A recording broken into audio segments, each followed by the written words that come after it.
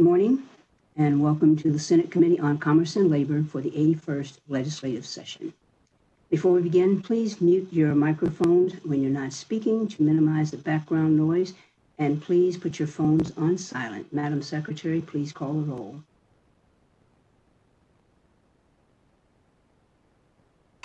Senator Hardy. Senator Lang. Here. Thank you. Senator Neal. Here. Senator Pickard. Here. Senator Scheibel. Here. Senator Settlemeyer. Here. Chair Spearman. Here. Thank you so much. Let the record show that all members are present. Today we have a hearing on Senate Bills 291, 314, and 320. I'd like to take a moment to go over some basic housekeeping items. The legislative building is closed, as you know, as a safety precaution against the spread of the infection rate of COVID-19. So the public is not here, but all committee members, staff, and everyone else will be participating either through Zoom, video conference, or by telephone. However, there are some ways that you can still participate and engage with us throughout this session. You can register to participate through Nellis when you have an opportunity to testify on a bill or provide public comment during the meeting. Submitting written comment to the committee email address or fax numbers listed on the agenda. You may share your opinion via the legislature's opinion application on Nellis or by viewing committee meetings online through Nellis on the legislature's YouTube channel. To register on Nellis, simply click the Participate button near the committee meeting and date and fill in the information. Once your registration is submitted, you'll see a confirmation screen and you'll receive an email with a phone number and meeting ID to call at the time of the meeting. Just to note that while meeting registration is required, it does not guarantee that you will have an opportunity to speak. That's why when we get to the testimony period, I always ask people if someone has already said what you want to say, just say ditto, and that allows us to get more comments on the record. I'll announce the time frame for each segment, and that is for, against, and neutral at the beginning, and would hope that you all would abide by those time limits. When you're on the phone line, please pay attention. Please pay attention. Please pay attention to which bill is being considered and follow the verbal prompts provided by the BPS staff so you know which keys to press and when to raise your hand to unmute yourself, and staff will call on you by the last 3 digits of your phone number. Detailed instructions for participating in committee meetings are also available on the Help page, which is linked in the banner at the top of every page on Nellis. So if you need any assistance with any of these processes, or if you would like to receive electronic notification of the committee's agenda and minutes, please contact our committee staff at the email listed on the agenda. Any exhibits for the committee must be submitted in electronic format no later than 8:00 a.m. the day before the meeting to our committee staff. Contact may be found on the committee page on Nellis. In addition, any person proposing an amendment to a bill being heard by the committee must first talk to the sponsor.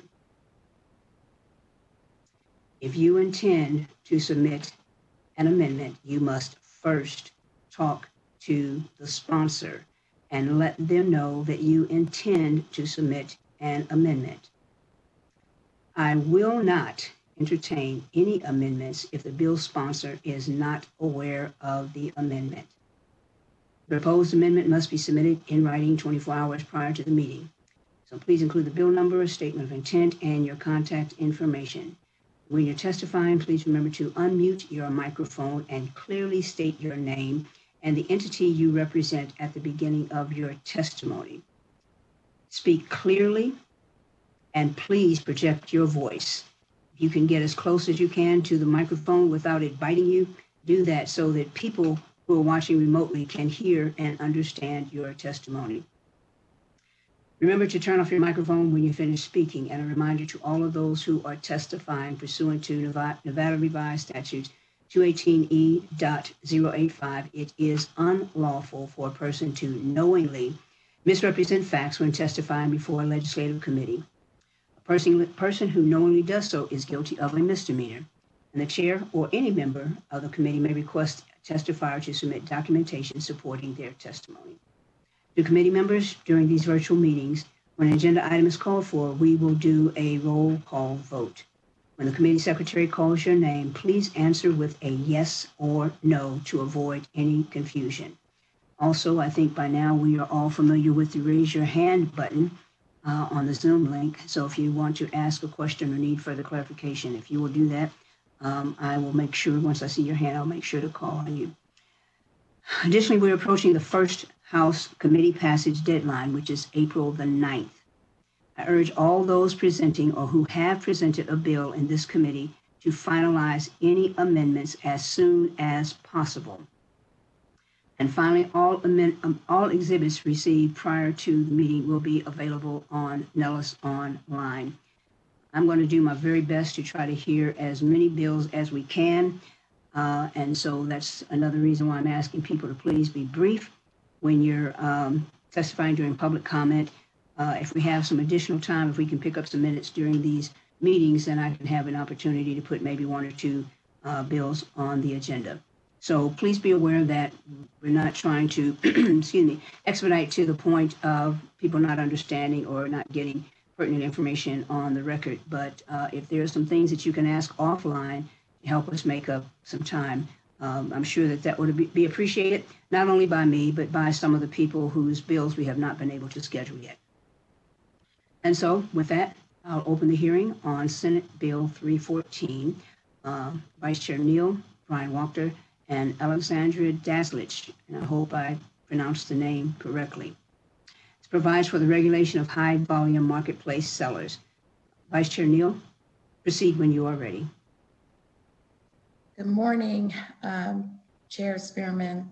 Thank you for allowing me to be here this morning as I'm on the committee to present SB 314.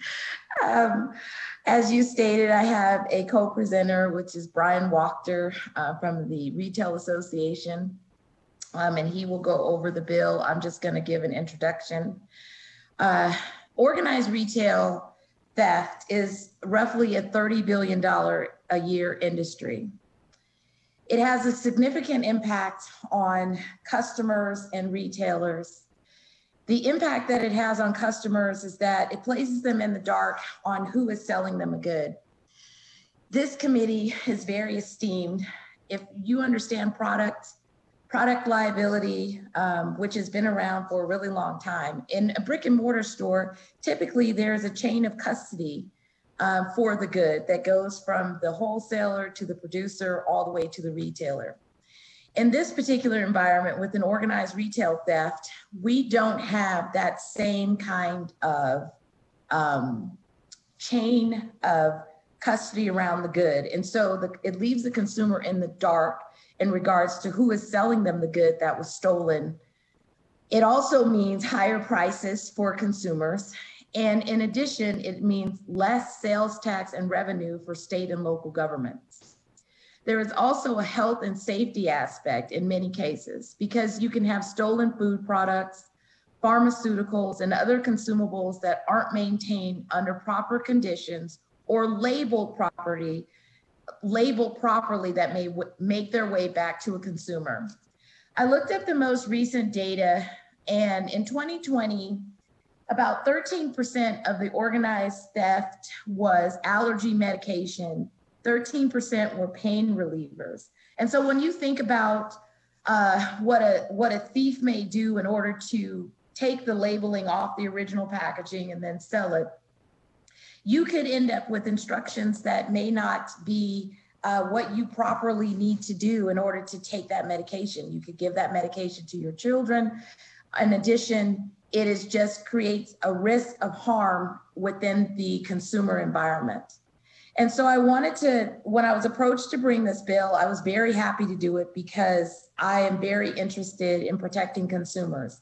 And when we think about this bill, we need to think about this bill in two ways. Yes, it protects retail, but it also protects the consumer who should know who is selling them a good and who should be a part of a chain of custody of a product so that they understand exactly who they got this product from. This bill is about transparency, nothing more than that.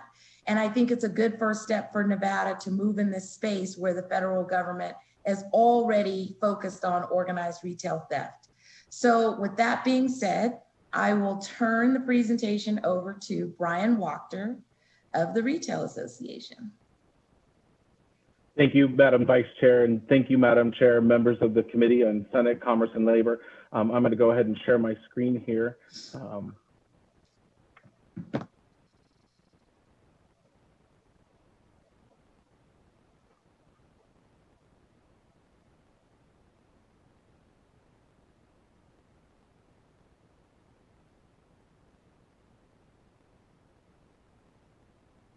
Can I get word from broadcasting if that's working? Hi, this is Kayleen for broadcast. We are not seeing the screen share right now.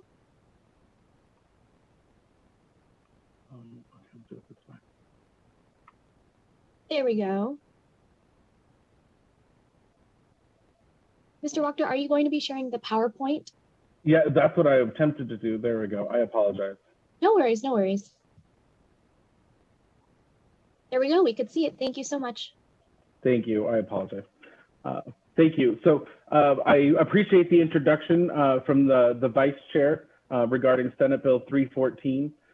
Counterfeiting and theft is a growing threat. It has always been with us, but with the advent of online. Mr. Wachter, so Yes, sorry to ma'am. interrupt. This is Kayleen with broadcast. The screen share is not popping up. So if you could go ahead and stop the screen share one more time, and we're just going to try it again.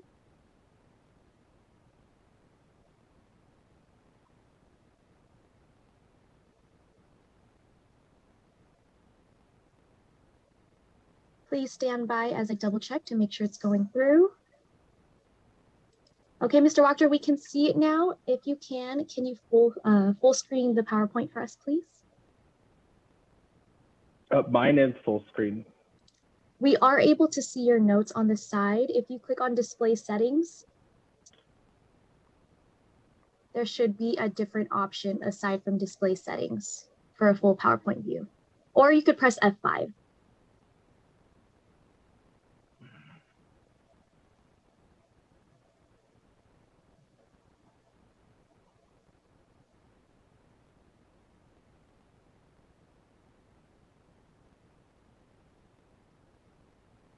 Perfect. There we go. Thank you so much. I apologize. Thank you, broadcasting, and I apologize, Madam Chair. I wanted to say that counterfeiting and theft is a growing threat. It's something that we've seen increase a lot, especially as more and more folks are buying things on the internet. COVID certainly increased that. There was a huge transition to digital and online, and so this is something that we feel has reached a critical mass. To that end, there was a federal bill introduced last week. It was a bipartisan bill from Senators Mr. Durbin and Wachter, Senator. this is Kayleen with broadcast again. We are still not able to see the PowerPoint for it to go through to the broadcast. So I'm going to have you, or what I'm going to do is I'm going to stop the screen share. And then if you could go ahead and cue it up again. Okay.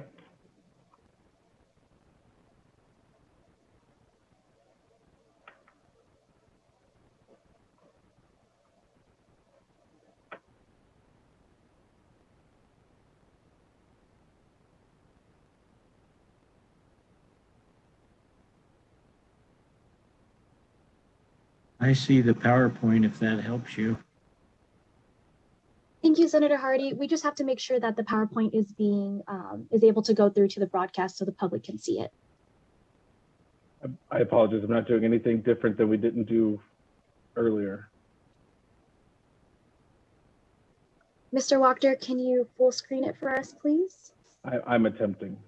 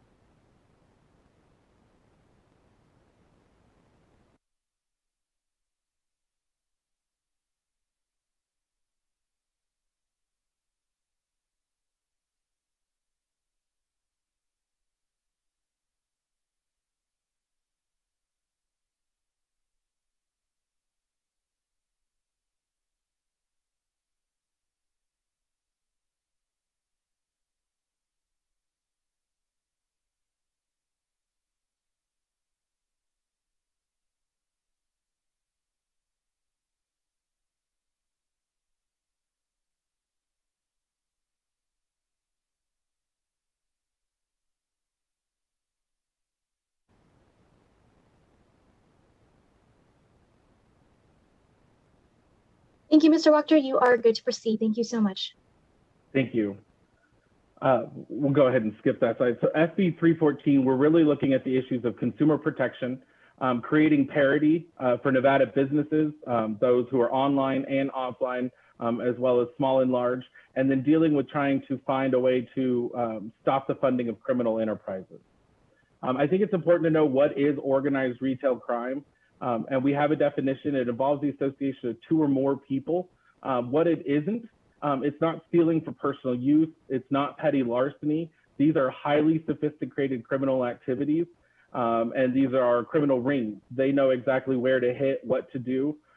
They're both domestically and internationally recognized, and they end up funding a lot of their activity through counterfeit and stolen merchandise. As Senator Neal pointed out, this is a huge financial impact. Counterfeit goods themselves cost the U.S. economy $500 billion, 3% of our annual GDP, and this is according to the FBI. In 2019, NRF found that 97% of retailers experienced organized retail crime, and retail shrink, which is the difference between your booked inventory and your actual inventory, reached $60 billion. And the senator is absolutely right. 30 billion of that is attributable directly to organized retail crime. Counterfeit goods, being a $500 billion industry, are something we really need to focus on. What is at the root here is we're talking about stolen intellectual property. This could be music, digital, it could be handbags, it could be, and a lot of times it is children's equipment, safety equipment, prescription drugs. In fact, clothing, footwear, watches, handbags, toys, consumer electronics, and media are all things that are commonly counterfeited in the United States coming in. What this means is that you have a larger geographical reach for those who are trying to find new products to counterfeit. A company who might be small, who's trying to break into a local market, might put their product online. As they're trying to grow and scale that business, a criminal enterprise takes that product, manufactures it in China or in a different company or country, does so without following safety standards. They do so without the proper regulations, without the proper certificates.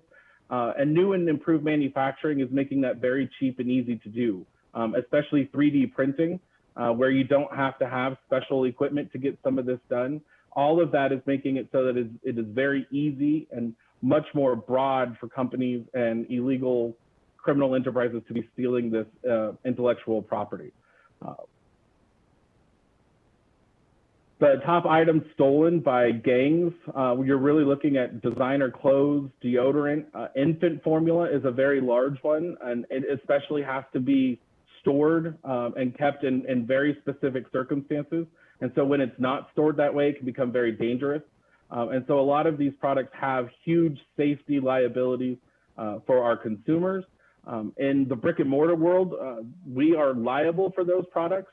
In the online world, that is not the case. Counterfeit goods have a huge effect on consumers.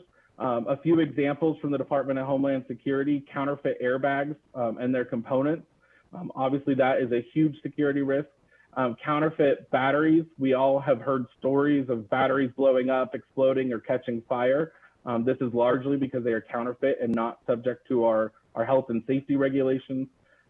Again, baby materials, they are often very expensive. Folks are looking to be price conscientious when they are expecting or have a new one. And so we find counterfeit goods scattered throughout children's and baby items. Prescription drugs are a very large one. What happens here is they'll take an active ingredient, say fentanyl. They might crush that up. They might then coat other medication with it, other pills with it, and then attempt to resell it as the original medication. Obviously, huge issues. And then counterfeit cosmetics are one. Obviously, applied to the skin and beauty products, those are going to cause lots of concern to consumers. When we get to stolen goods, and we're talking about these sophisticated crime organizations, some of you who have been with us in the legislature last session heard a presentation on this issue as well. But we are looking at folks that go out and they prey upon other people who might need a quick buck, who are unemployed for whatever reason, they get these groups, they go in teams, they have shopping lists based on what's selling online, based what's needed in a market, what they need to fence to other areas. They cause distractions, they have lookouts.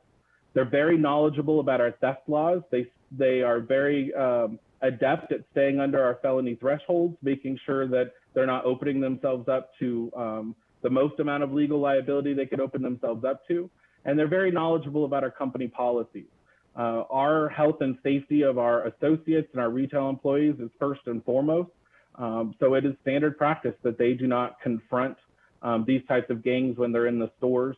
We value them much more than the products, but it leads to a $30 billion loss. And just to put that into perspective, Starbucks in 2019, their global revenue was $23 billion. I could give you a local example.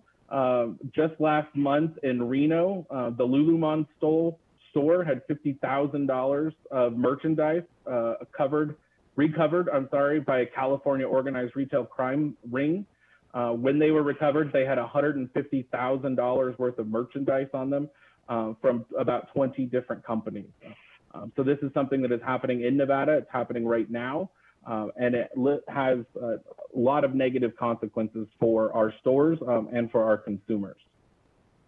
Just to give you an idea of what we're talking about and how sophisticated that we are looking at, we aren't talking about one or two products. We are talking about millions of dollars worth of products. And so I want to show you a video from a California Police Department raid on what exactly we're talking about when we're talking about these fences and these retail stores.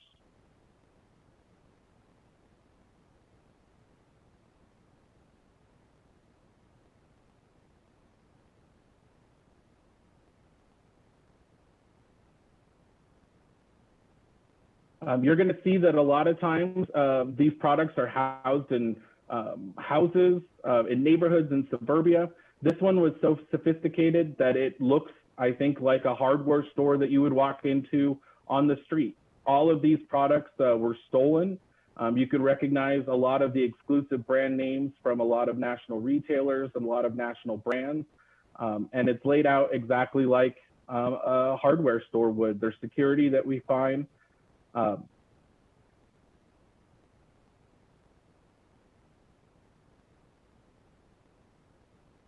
I think it is also important to note, the senator mentioned we are losing sales tax revenue. None of these products obviously will have their sales tax collected on those. So that is diverting resources away from the state. And then the state is also then having to spend resources fighting the problem. And so this is something that is widespread and causes a lot of problems for our retailers.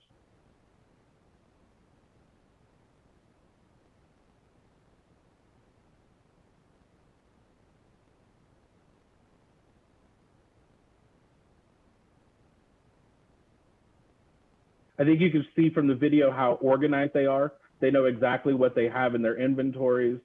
They know exactly what needs to go out when. You'll see around the corner here that there's a receiving dock for their merchandise, for their teams to be able to come and drop off their product. And so when we talk about organized retail crime, we're not talking about a small problem. And like I said, it's not stealing for need.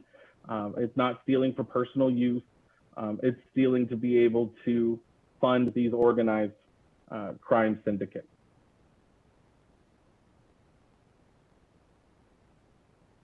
What's being done now? There is no industry standard. Some marketplaces are very proactive. Some marketplaces are new and maybe struggling in this regard, but there is nothing consistent that is being done on multiple platforms.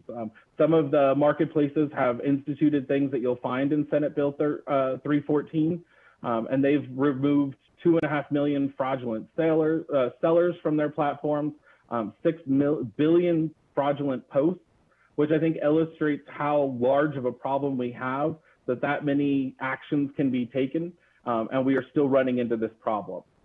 Bad actors, they move from platform to platform, and they are very sophisticated at counterfeiting, they're very sophisticated at stealing, and they're very sophisticated at selling this merchandise that they have. And so they are very knowledgeable about what rules are out there, how to get around them, and how to exploit them. Market conditions from a report from the Department of Homeland Security says that indeed the current incentive structure tends towards rewarding this type of behavior more than these incentives help to stop such trafficking. And so the current market, I mean, when you're taking a portion of all the sales on your marketplace, there's an incentive to make sure that those sales are as high as possible. This is a local problem. Vegas consistently ranks in the top cities for organized retail crime. We've been in the top 10. And so this is a problem that we're finding in Reno. This is a problem that we find in Las Vegas. A lot of these marketplaces use artificial intelligence and other programs designed to be able to help stop suspicious behavior and to root out illegal activity. And we think that they are a great supplement to what this bill requires, which is just basic transparency. The other issue is that a lot of those AI programs aren't clearly defined on what they are looking for. And so that remains a source of contention, just that there isn't a general understanding of what these programs are attempting to look at. The other issue that I want to bring up on current market conditions would be how intellectual property conflicts are currently handled.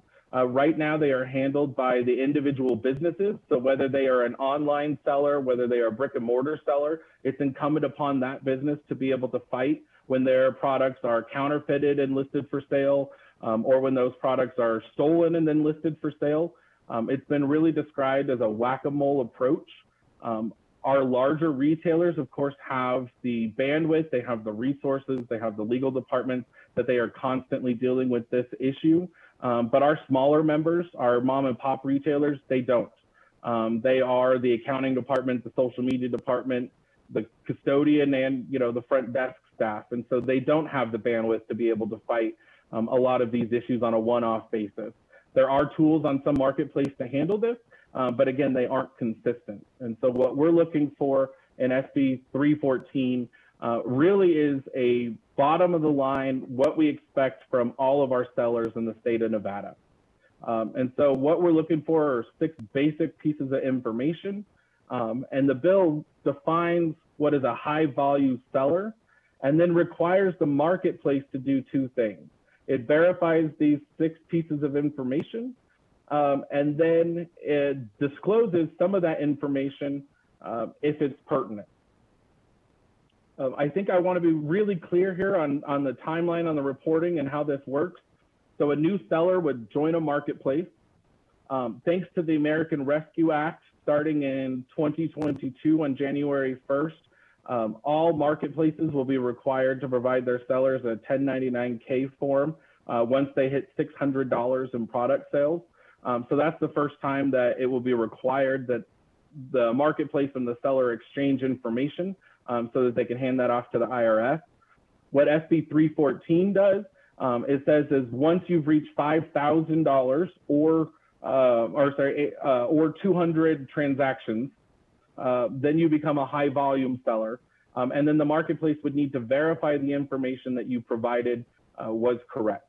And then this verification would happen on an annual basis so that we make sure consumers have access to the people that they are buying from.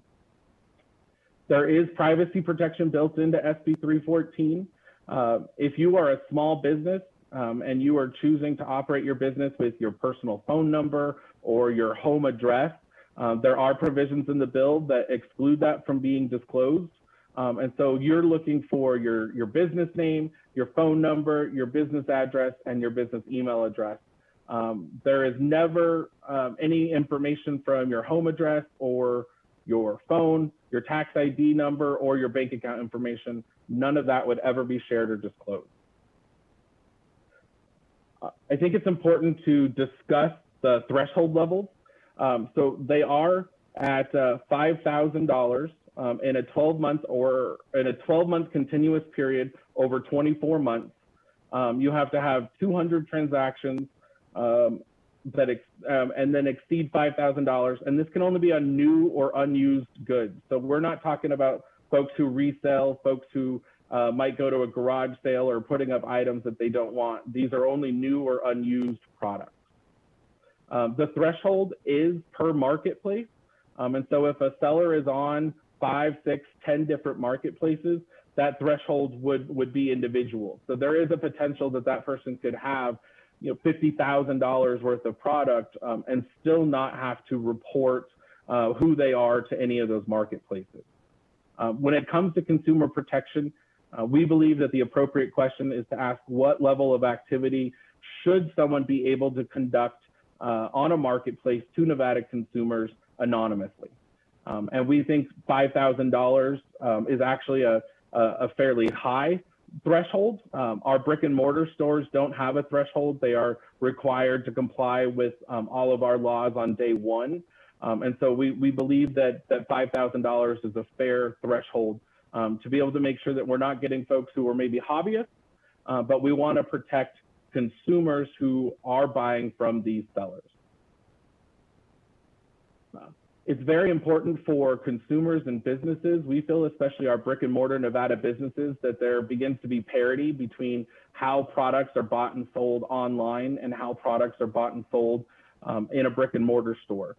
Senator Nia outlined the numerous laws and the judicial history that goes back decades that outline what we have to do and how we are liable for our products in our brick and mortar stores. That same liability is not carried over onto online marketplaces. And so businesses are already at a disadvantage by investing in our community, by opening up stores, by hiring employees right here in Nevada. And so this level of parity would really help restore an equal playing field between our Nevada businesses and these online companies. And then I believe consumers deserve parity.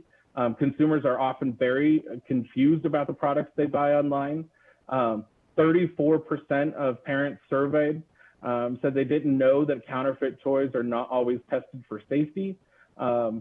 There is nearly 1 in 3 toy purchasing parents who did not realize that counterfeit toys are prevalent in the toy market online. And so we believe that providing parity for Nevada businesses as well as consumers is paramount to creating a good retail marketplace. Why SB 314 matters, it's going to empower consumers with more data. They're going to be able to have confidence that they know who they're buying from. If there's a problem with a product, oftentimes those products don't appear for a month, 2 months, 3 months. And so they deserve the peace of mind to be able to know who they're buying from ahead of time before they run into problems. Again, it brings parity between brick and mortar and online retail. It helps restore competition between Nevada businesses. And then empowers the Attorney General to hold marketplaces accountable for their role in providing products to Nevada businesses. Madam Chair, I'm happy to go through the bill line by line if that's appropriate, or if not, I'm happy to turn it back to Senator Neal for questions. It's not my call, it's the Vice Chair's call, so however she wants to proceed, okay? Thank you, Madam Chair. So Mr. Wachter, if you could just, go over a couple more sections just to highlight, and then we'll open up. Yes, ma'am. So section 2, pretty self-explanatory, describes violations of this as a deceptive trade practice. Section 4 defines consumer product. Section 6 is where we define what a high volume seller is. Again, it has to be 12 continuous months in a 24-month period. 200 transactions and $5,000 on new and unused products. Section 7 defines marketplace seller. Section 8 defines what a marketplace is, and Section 9 delineates how you need to verify the information is accurate. Section 10 is really where we start getting into the meat of the bill. It requires a high volume seller to provide to the marketplace within 48 hours, and there is an amendment that would take this to 48 hours. And then once you hit that, you have 48 hours to provide your bank information. If you don't provide it straight to the marketplace, it allows you to also use a third-party provider that has a relationship with that marketplace. It requires you to provide that contact information And then it also requires a photo ID. There's provisions in the bill for if you're not a natural person, the person that is responsible would provide that ID. And then there's also provisions in the bill that if you do not have an ID, that you can also provide that verification. So we've tried to take into account all sorts of scenarios. And then you would provide your tax identification number, and then whether or not you sell exclusively on that marketplace or you sell and offer your products on other marketplaces. Section 10.2, this would be the annual verification, and it outlines the steps on what is required with that annual verification process. Section 11, sub 2 is where we reach the disclosure statute, and where it outlines the information that would have to be disclosed to a consumer online. It also then has a reporting mechanism for how a consumer could report a particular seller. And then on section 12, it provides transparency between products that are fulfilled by marketplaces and those that are fulfilled by the third-party sellers themselves. I think it's important in section 11 sub 2 that this is where we find, I'm sorry, section 11.3, this is where we find what happens if you don't want to use your personal address or you don't want to use your personal phone number, and outlines how you can go about applying so that those aren't disclosed. And then also provides a way for a consumer to be able to access that information. If that company chose not to disclose that information, but the marketplace feels that they haven't been responsive to a consumer, then that information would then be disclosed.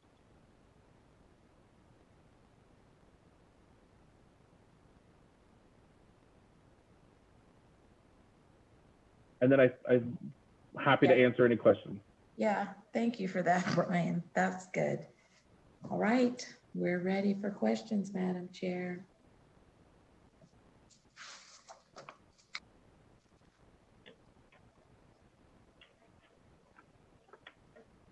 I think the one good thing about Vice Chair presenting a bill is that hard questions now fall to Senator Pickard, so I will go to him first. Thank you, Madam Chair. Yeah, I mean, first, let me say, I like the idea of this bill. I think it's useful, and clearly this has been well thought through, if only by the amount of blue I see on the page. I have 8 questions. I will ask 3, if that's all right. First, and I'm going to take them in order of sections, just so that we can move through them quickly. Section 6, it's conjunctive. It's 200 more that result in exceeding $5,000 in sales. Why not or? Because you might have somebody selling 300 things at $2. That are unsafe or counterfeit, it's still theft of IP, or you might have 4 things selling for $2,500, and you're not exceeding that $5,000. Why not do that and capture both sides of the problem? So Senator Neal, for the record, and then I'm going to let Brian respond because I think that's a very retail specific issue, but you said lower, right? I don't want to be confused.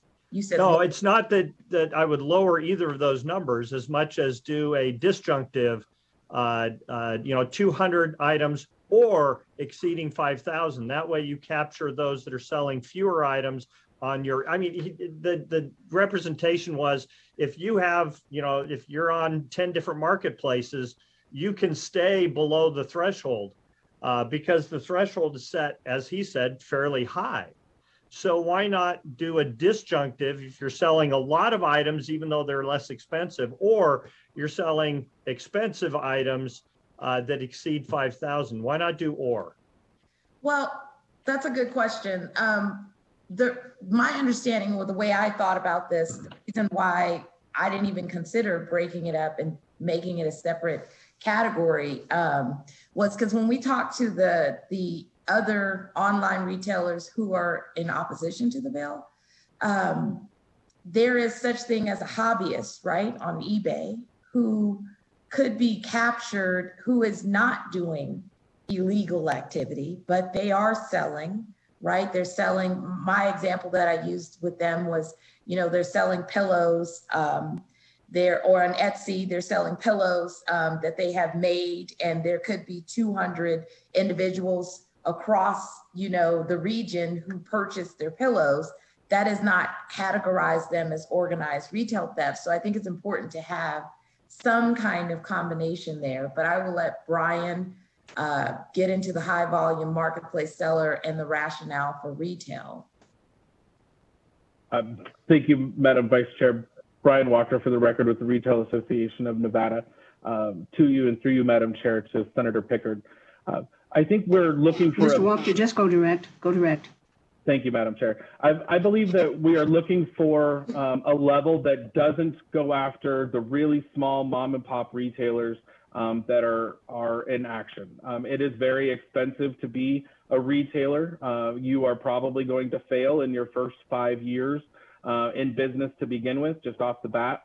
And so I think there's a little recognition that there should be in this language, a little bit of leeway for those smallest of sellers.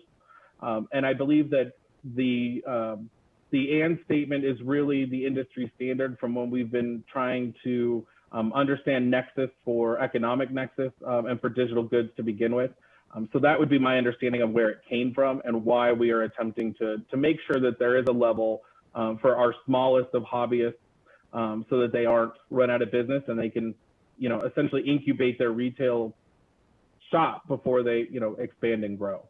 All right, I appreciate that. I guess I was viewing this strictly from the consumer protection side, and say you were selling pillows on Etsy, but you're using, I don't know, fabric with formaldehyde, and you're selling baby pillows. There should be some ability to connect back to the seller, the manufacturer, on a liability standpoint. But I understand this is a balance. I get that. The next question is on Section 9, specifically Sub 2. We're asking for a two-factor authentication method.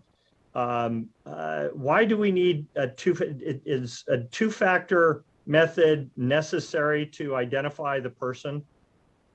Thank you for the question, Senator Pickard.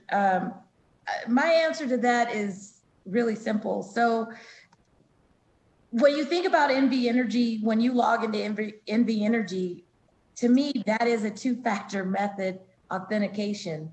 When you go in, you have to do your password, your email address, and then it sends you a code, which then goes to your smartphone that you have to verify. Same thing happens on Instagram, believe it or not. When you log in, it sends you, if you lose your information, you get a code, or when you initially create an account, it gives you a code to then verify who you are.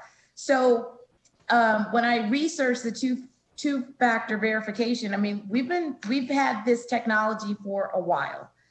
There's actually a Federal Financial Institutions Council who kind of reviews multi-factor identification. They've had studies since 2005, since we have advanced in significant ways. Two-factor authentication, is the password, it's the PIN number, it could be a token device, but basically the basic part of it is it requires that a person that there be something that you know and something that you have. So for example, my cell phone becomes a part of the two-factor authentication. And I think that we didn't put anything in the bill that was overburdensome because we're all using it. We use it to sign in to pay for our energy bill. So why not have it for organized retail theft for an online seller trying to have verification? All right, no, and I appreciate that. I don't personally think two-factor authentication is a low or is a high burden. I just, particularly since we're talking about people that maybe are beyond the Etsy or the home hobbyist, but they're not all that sophisticated. Particularly when we're talking about those that are trying to do this on the side as another business, the people that don't have the resources and the education maybe to do more in a more formal way, the disadvantaged. I just was curious to know if you felt that was burdensome, and it sounds like the answer is no, given all the other places that we're required to use two-factor authentication. Is that a fair statement? That is a fair statement. I think that a person who becomes a seller on an online marketplace, if they are struggling with the verification system that is currently happening in the state of Nevada with NV Energy and your power bill, then I think that there is some maybe additional training and mentorship that needs to happen for that business. I don't think it's burdensome because it has become a part of our day-to-day lives to do two-factor authentication just to pay our power bill. All right, I appreciate that. And then my last question would be, I'm on, this is section 11, and it's 2 and 3, subs 2 and 3, specifically 3, where we're allowing businesses to step away from disclosure of their information, their business address and their telephone number if it's a residential address and they don't want to give out their phone number. I'm thinking now from the consumer side, say I have approached the seller, they haven't responded to me, they haven't done what I need to do, and now I want to file suit, and now I have no way to serve them. Wouldn't it make sense to, if they're in business and they're a business, now they're serious, they're a high volume market seller, why not require them, if they're for high market, to disclose whatever address they have? Doesn't this become a burden on the consumer then, who can't go back? Now they have to go through the marketplace, who may be slow to respond, and not even give that information out. Now I can't serve them. So you're talking about section 3A, right? That's correct.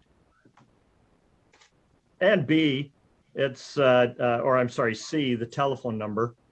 I'm just concerned that if we allow these, particularly since we're going after the organized crime, they're not, even if they take the risk and go ahead and start with the high volume marketplace designation, they're not going to give out that information readily. I want to be able to serve them with my complaint, or at least call them. So if I might, sorry. Go ahead, Brian, and then I'll. Thank you. I would draw your attention to that same section, sub 4, Senator Pickard. And I think this was our way of trying to answer that question, is if you have verified your information under section 10, and then you are now essentially requesting the marketplace not to disclose your personal information because it's what you're using as your business number and whatnot. And then it says that if you then if a customer can't get a response back from that seller, that customer can then reach out to the marketplace and be able to get that information. And I understand the concern about how quickly the marketplace may act or not. We certainly haven't shied away from putting requirements in other sections. But I think there's a way to be able to make sure that we're not maybe disclosing personal information, but we also have that kind of backdoor access that allows a marketplace to connect a consumer with essentially a store, a company that they've bought something from. So I think section 4 is our attempt at answering that question. And I appreciate that. And it's probably more a question of where would we draw the line, and I would draw it in a place closer to the consumer maybe. But anyway, I was curious to know what the rationale was, so I'm satisfied. And Madam Vice Chair, I've got a couple other questions I'd like to pursue, but I'll do that offline. Thank you, Madam Chair, for your indulgence. Thank you. And now the runner-up for hard questions, Senator Settlemyre. Thank you, Chair. I appreciate that compliment. Of course, it's too fun to have to always, after answering questions for other people's bills, so now we get to have a little bit of entertaining time asking questions. I appreciate a lot of the amendments that went into this and a lot of the thought. I just want to make sure it gets on the record that we're only talking about new or unused products, dealing with over 200 transactions and $5,000. And the reason I ask that is I actually bought a dump truck off Facebook for, $6,000. But again, those type of individuals wouldn't have to apply, correct? They wouldn't have to give us information, detail of information, because they could be considered a low volume seller. I just wanted to get that on the record real quick. I will let Brian answer that one. For the record, Brian Walker at the Retail Association. They wouldn't be a low volume seller because of the amount, but because it was a used dump truck, it would not be covered under this bill. So if you were buying a brand new dump truck on Facebook, we might have some questions. But in terms of this bill on 314, it would not cover the secondary market at all. Okay, thank you for that. And then an extrapolation of that, within the discussion, the bill originally indicated giving this type of information if you became a high volume seller within 24 hours. You kind of mentioned 48, but I'm looking at the proposed amendment and it says 3 business days. So I assume all parties are acceptable with the concept of the 3 business days? I apologize. So I'll answer this one, Brian. Sorry, I changed it to 3 business days. Some of the opponents to the bill were trying to get us to go as far as 10 days. And in order to try to find a middle ground, what I felt was the middle ground between 24 hours and 10 days, I selected 3, because 72 hours for you to turn around the information that's being requested, I think is reasonable. I appreciate that. I agree with you, especially with the concept with business days as well. So I appreciate that amendment trying to address those concerns. 2 last questions. How much time will it take potentially to verify said information, or do you have any concepts, in other words, again, so you become a high volume seller and they have to verify this information. How long do you think it takes to do that? Do you think it can be turned around fairly quick, or? So I think that's a Brian question, but I think based on the verification section where it has the 2-factor authentication, I think that it could happen fairly quickly. What we found out when we were talking to a lot of online marketplaces, eBay, Etsy, Poshmark, etc., that they were doing their own version of, I guess, I would say, monitoring what the goods that were coming in. eBay had a very established, I guess, verification process. And what I asked them was, okay, if you're doing this, right, then why can't you just go ahead and codify some of that language in state law that then kind of gives that broad perspective, broad language, so that everybody kind of falls under the same thing.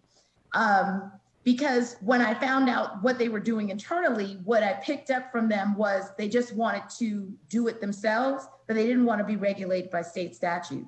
So it seems that they all internally have the capacity. They just didn't want to be under state law and regulated to be told how to do it. Does that make sense? So I think that they can do it fairly quickly. Okay, I appreciate that. The last question is probably more one to ask Brian about. I'm always concerned with any type of bill that deals with things that are sold on the internet and the state of Nevada regulating them. How does that fit in within the concept of like the Commerce Clause? I mean, do we have some other states that have done this that we can look to as a success, or is this kind of the trend the industry is going into, or are we the first in this field? Just curious. Thank you, Senator. Brian Walker, for the record, Retail Association of Nevada. We are not the first. The bill has been introduced in 14 other states. It just actually passed Arkansas' second house yesterday and is on its way to their governor as we speak. So Nevada, I don't believe, will be the first when we contemplate passing it in late May. As to the Interstate Commerce Clause, I can get you all the information offline on how we are not violating the Interstate Commerce Clause, but this is becoming more and more of an established fact that states have the ability to regulate this type of activity, especially when it comes to protecting Nevada consumers on what type of businesses and interactions we allow them to have with our Nevada consumers. So I'm happy to provide all of that in a follow-up, Senator. Thank you. I appreciate that. And thank you for allowing me to ask questions, Madam Chair. And thank you for presenting the bill, Madam Vice Chair. I think it's a good bill. It does a lot of good things. I have some additional questions, but we'll follow up on offline, as I don't want to hog all the time here. Thank you. Okay. Well, thanks. Thank you. I don't see any more hands. Are there any other questions from committee members?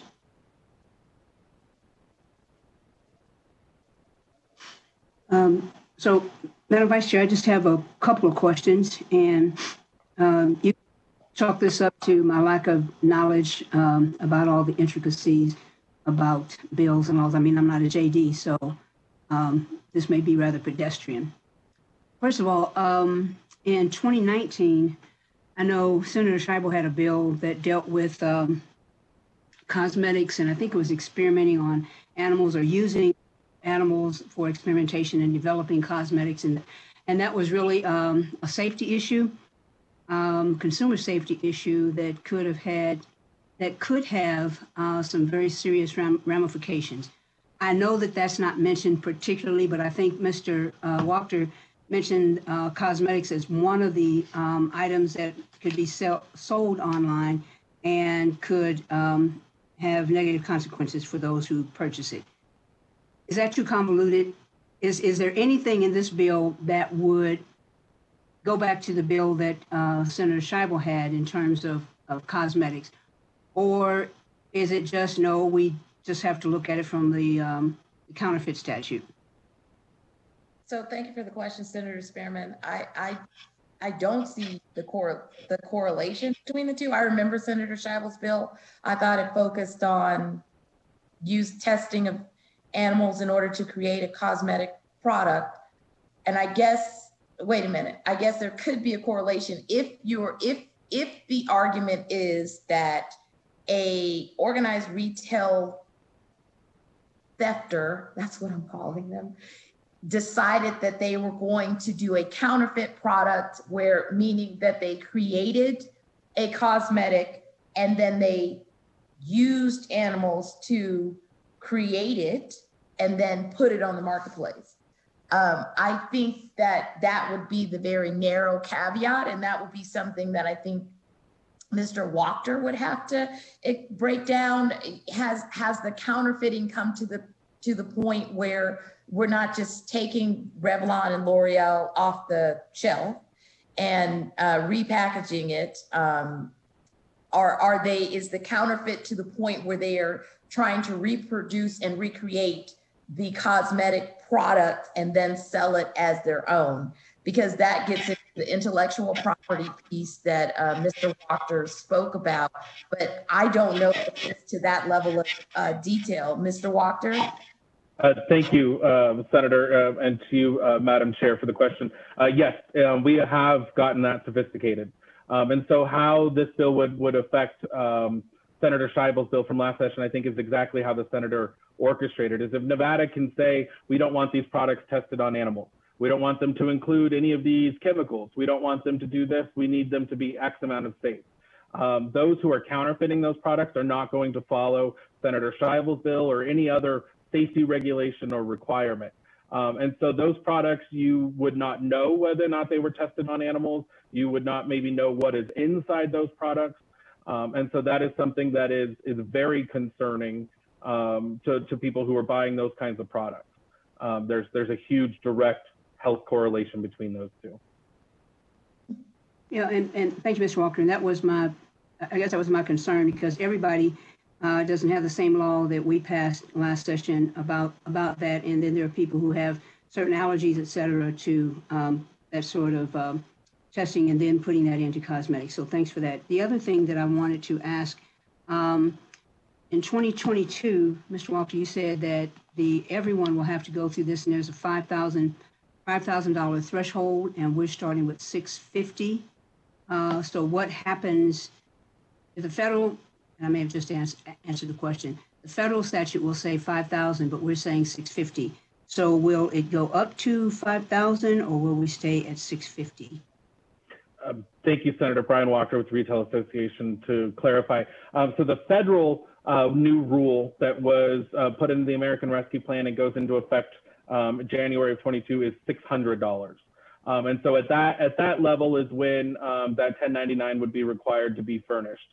What 314 does is require, we say when you hit a $5,000 threshold, we consider you to be a high volume seller. And then that's where we ask the marketplace to verify your information. So ideally, if you're following the rules beginning next January at that 600 level, you would have already had to have exchanged this information. And so 314 would then just require the additional verification after you become a high volume seller, you know, the difference between that 600 and that 5,000. Thank you. So, Mr. Walker, you also mentioned something about the small mom and pop businesses. And so that is a concern of mine because I know that during the pandemic, a lot of the mom and pop businesses were not able to hang on.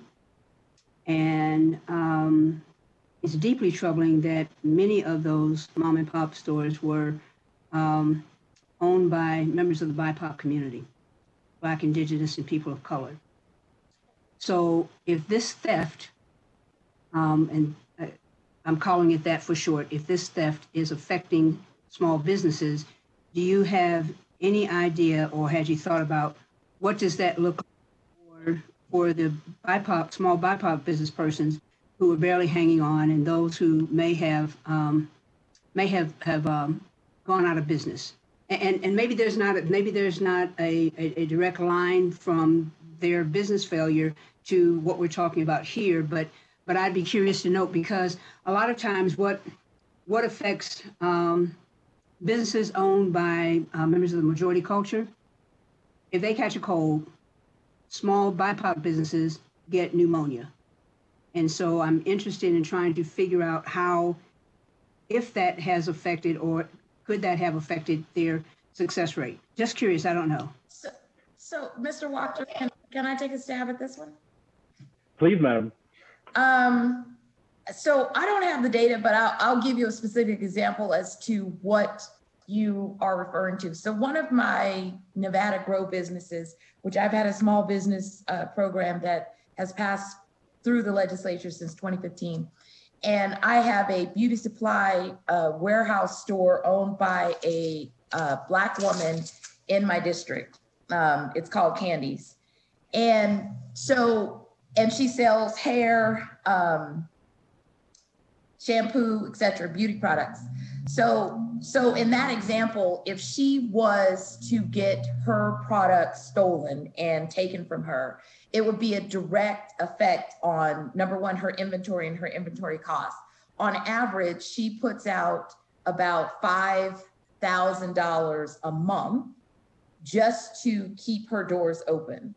So when she loses products that were stolen off of her shelf, she has to then replace that, because part of her story is being able to, number one, have full shelves, right? So you can compete with the beauty supply warehouse down the street. She needs to have a range of products that the customer wants to buy. So when those things are taken from her, she has to replace that loss, right?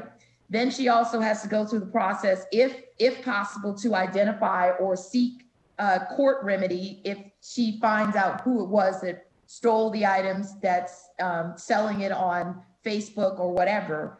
And so I do think there's a direct relationship, but in terms of the data, maybe Mr. Walker has it, but I know that she has had to install a system within her store to, number one, maintain the products that she has. She is the person who runs it. She is the cashier, and she is sometimes the stalker of the shelves, not the stalker, but the stalker of the shelves. And so I wanted to bring that up because I know that that's a heavy industry where theft is real around beauty products and stealing hair goods. Thank you, Vice Chair. Mr. Walker, I don't know if you want to respond, but people may get tired of me saying it, but racism is a public health crisis, and the threads of racism run throughout our society in every aspect, to include business. And so I would really like to know how this sophisticated theft ring, how it affects small BIPOC businesses.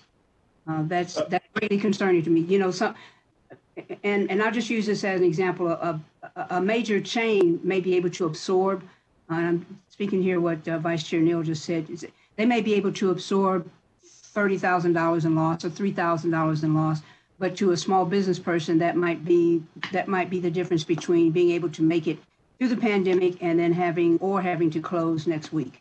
So I'm really concerned about that. If there's any information that you could find about that, I certainly would appreciate it.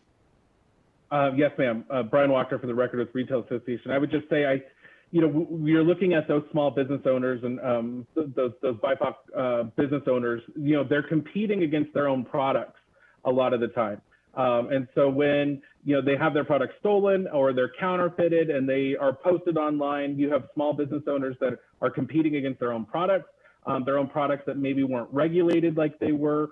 And so you have that counterfeiting issue on top of it. And then when you get to the organized retail crime, some of those smaller retailers, ma'am, you're absolutely right. $10,000 is the difference between is the difference between staying open. It's the difference between closing, and it could be the difference between having an employee or not having an employee.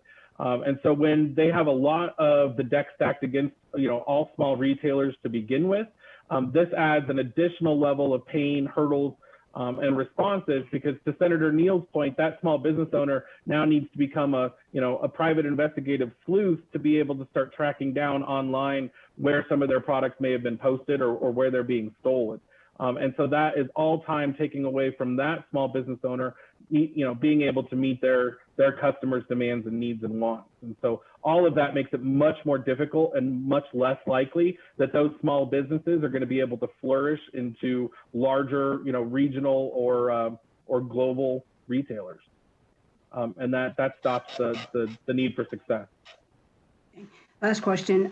This I'll direct to Vice Chair Neal.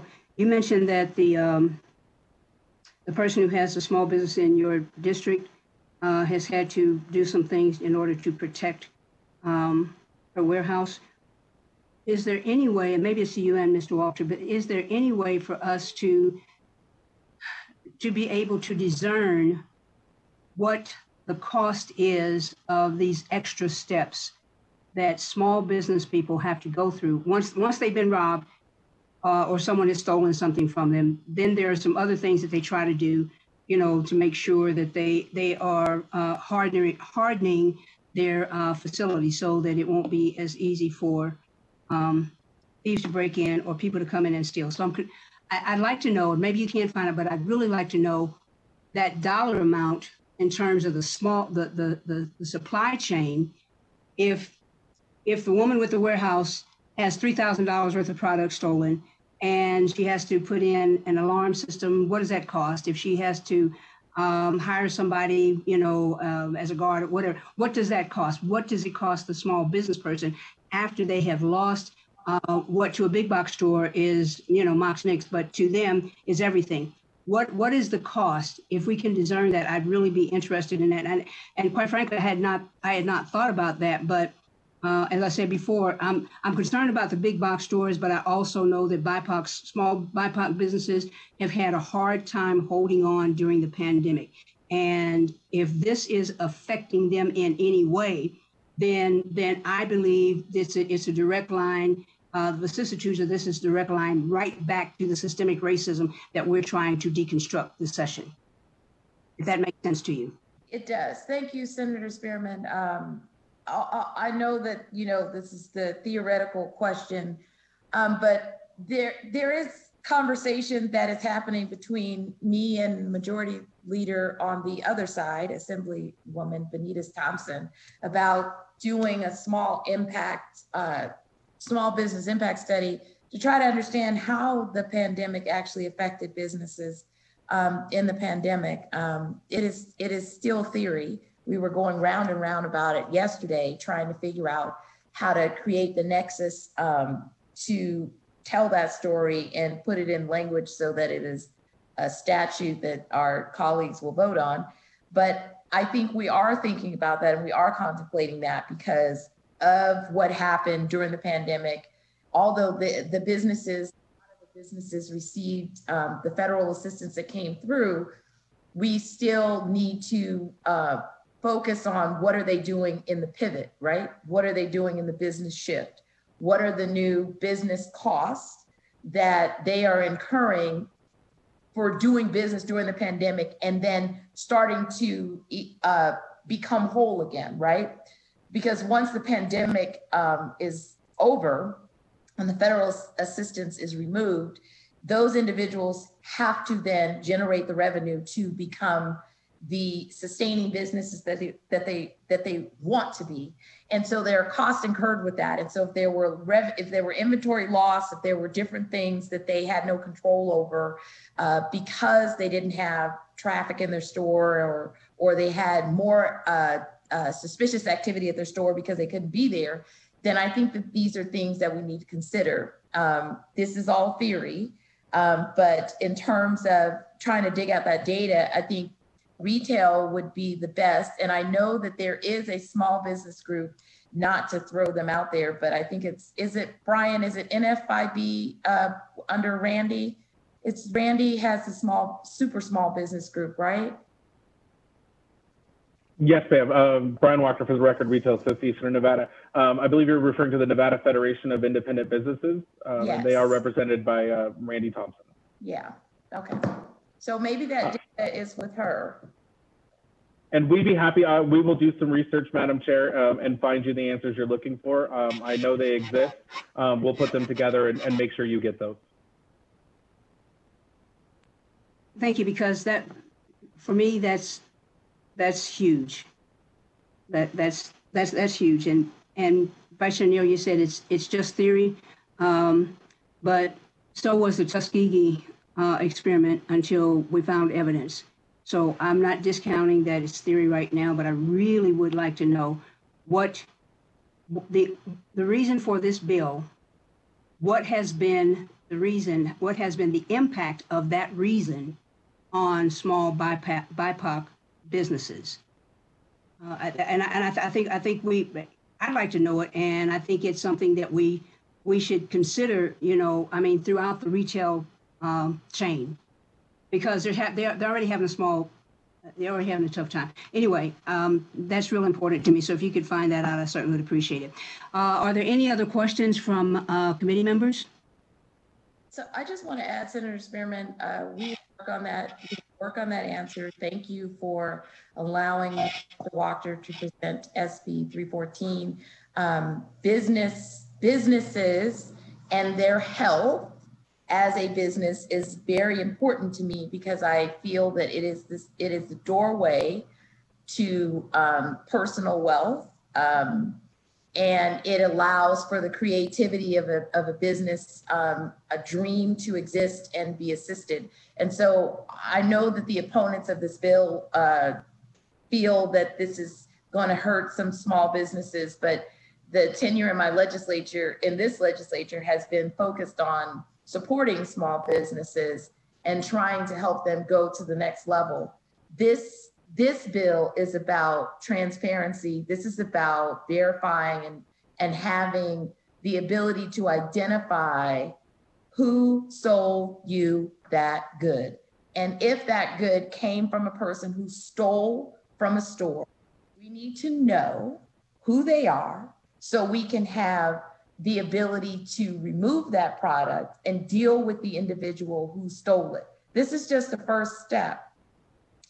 And so I think there's nothing wrong with identifying who sells a good on an online marketplace. And that would be my closing comments. Okay, thank you. Broadcast, I think we're ready to open it up for public comments. We'll start with those who are in support, and we'll do 15 minutes. 3 minutes per individual. Thank you so much. Thank you, Chair. Good morning, everyone. To testify in support of SB 314, please press star 9 now to take your place in the queue.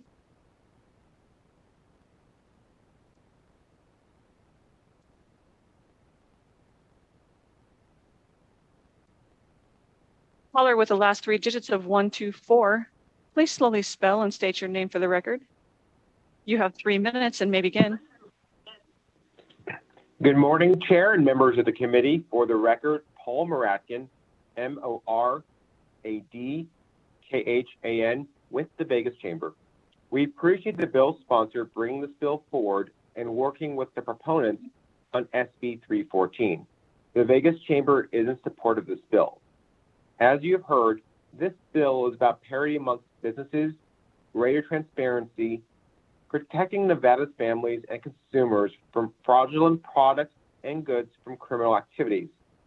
The direct financial and safety impact on consumers and retailers is a growing concern as these organized crime groups become more sophisticated in operation and scope. Counterfeit products, as you have heard today, are a public safety and health hazard for Nevada's families. The reality is organized crime negatively impacts both employers and consumers, large and small businesses. It's for these reasons we ask you to support SB 314. Thank you, Chair and members of the committee. Thank you, caller. Caller with the last 3 digits of 580, please slowly spell and state your name for the record. You have 3 minutes and may begin. Thank you, Madam Chair, members of the committee. My name is John Dillon, John Dillon, and I'm the Home Depot's Manager of State and Local Government Relations for the Western Division. The Home Depot is the world's largest home improvement retailer, employing nearly 4,000 associates at 22 facilities in the state of Nevada. On behalf of those 4,000 Nevadans, I come here today to testify in support of SB 314. The goal of this legislation is to give consumers a fighting chance by equipping them with the information they need to make safe and legitimate purchases on online marketplaces while deterring bad actors who seek anonymity through increased transparency requirements. One of the reasons Home Depot sees the need for this legislation is the growth of organized retail crime, or ORC. ORC is the theft of merchandise with the intent to resell. To be clear though, ORC is not petty shoplifting. This is theft for greed, not theft for need. A typical ORC ring begins with a white-collar criminal who devises a way to turn products into cash, or what we refer to as fencing. This fence then recruits individuals to steal on their behalf, oftentimes preying upon vulnerable populations, such as the homeless and individuals afflicted by drug addiction. They'll pay them a de minimis amount, or they make hundreds of thousands and even millions of dollars in these schemes. Increasingly, these stolen goods are being resold on unregulated online marketplaces. A 2020 study by the National Retail Federation found 59% of stolen merchandise, credit, and gift cards were being resold online. That represents an 8-point increase over 2019. Just in closing, we do not seek to tighten laws with respect to petty theft, including theft by individuals acting under the direction of organized crime leaders.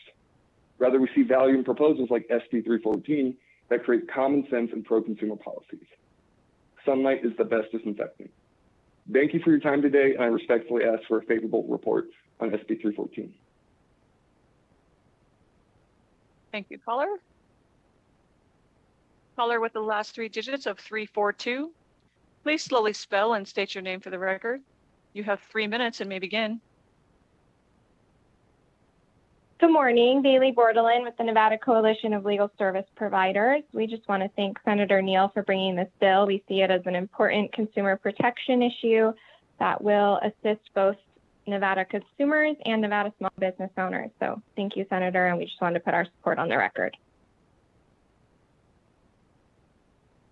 Thank you, caller. Currently, we are taking support on SB 314. To testify in support, please press star 9 now to take your place in the queue. Caller with the last 3 digits of 496, please slowly spell and state your name for the record. You have 3 minutes and may begin. Good morning, Chair, members of the committee. For the record, my name is Alexandria Dazlich, D-A-Z-L-I-C-H. and I'm the Director of Government Relations for the Nevada Restaurant Association. We echo the comments made by our colleagues and urge you to support the passage of SB 314. Thank you for your time. Thank you, caller.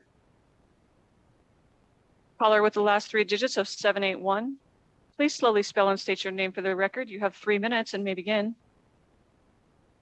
Good morning, Chair and members of the committee. Nick Vanderpool, NICKVANDERPOEL with Capital Partners, today representing the Reno Sparks Chamber of Commerce.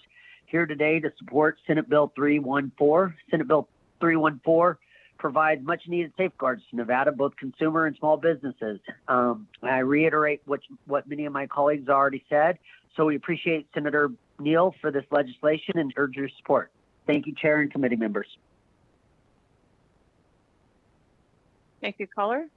Chair, you have no more callers left in support at this time. Okay, we'll move now to those in opposition. 15 minutes, 3 minutes per. Thank you. To testify in opposition of SB 314, please press *9 now to take your place in the queue.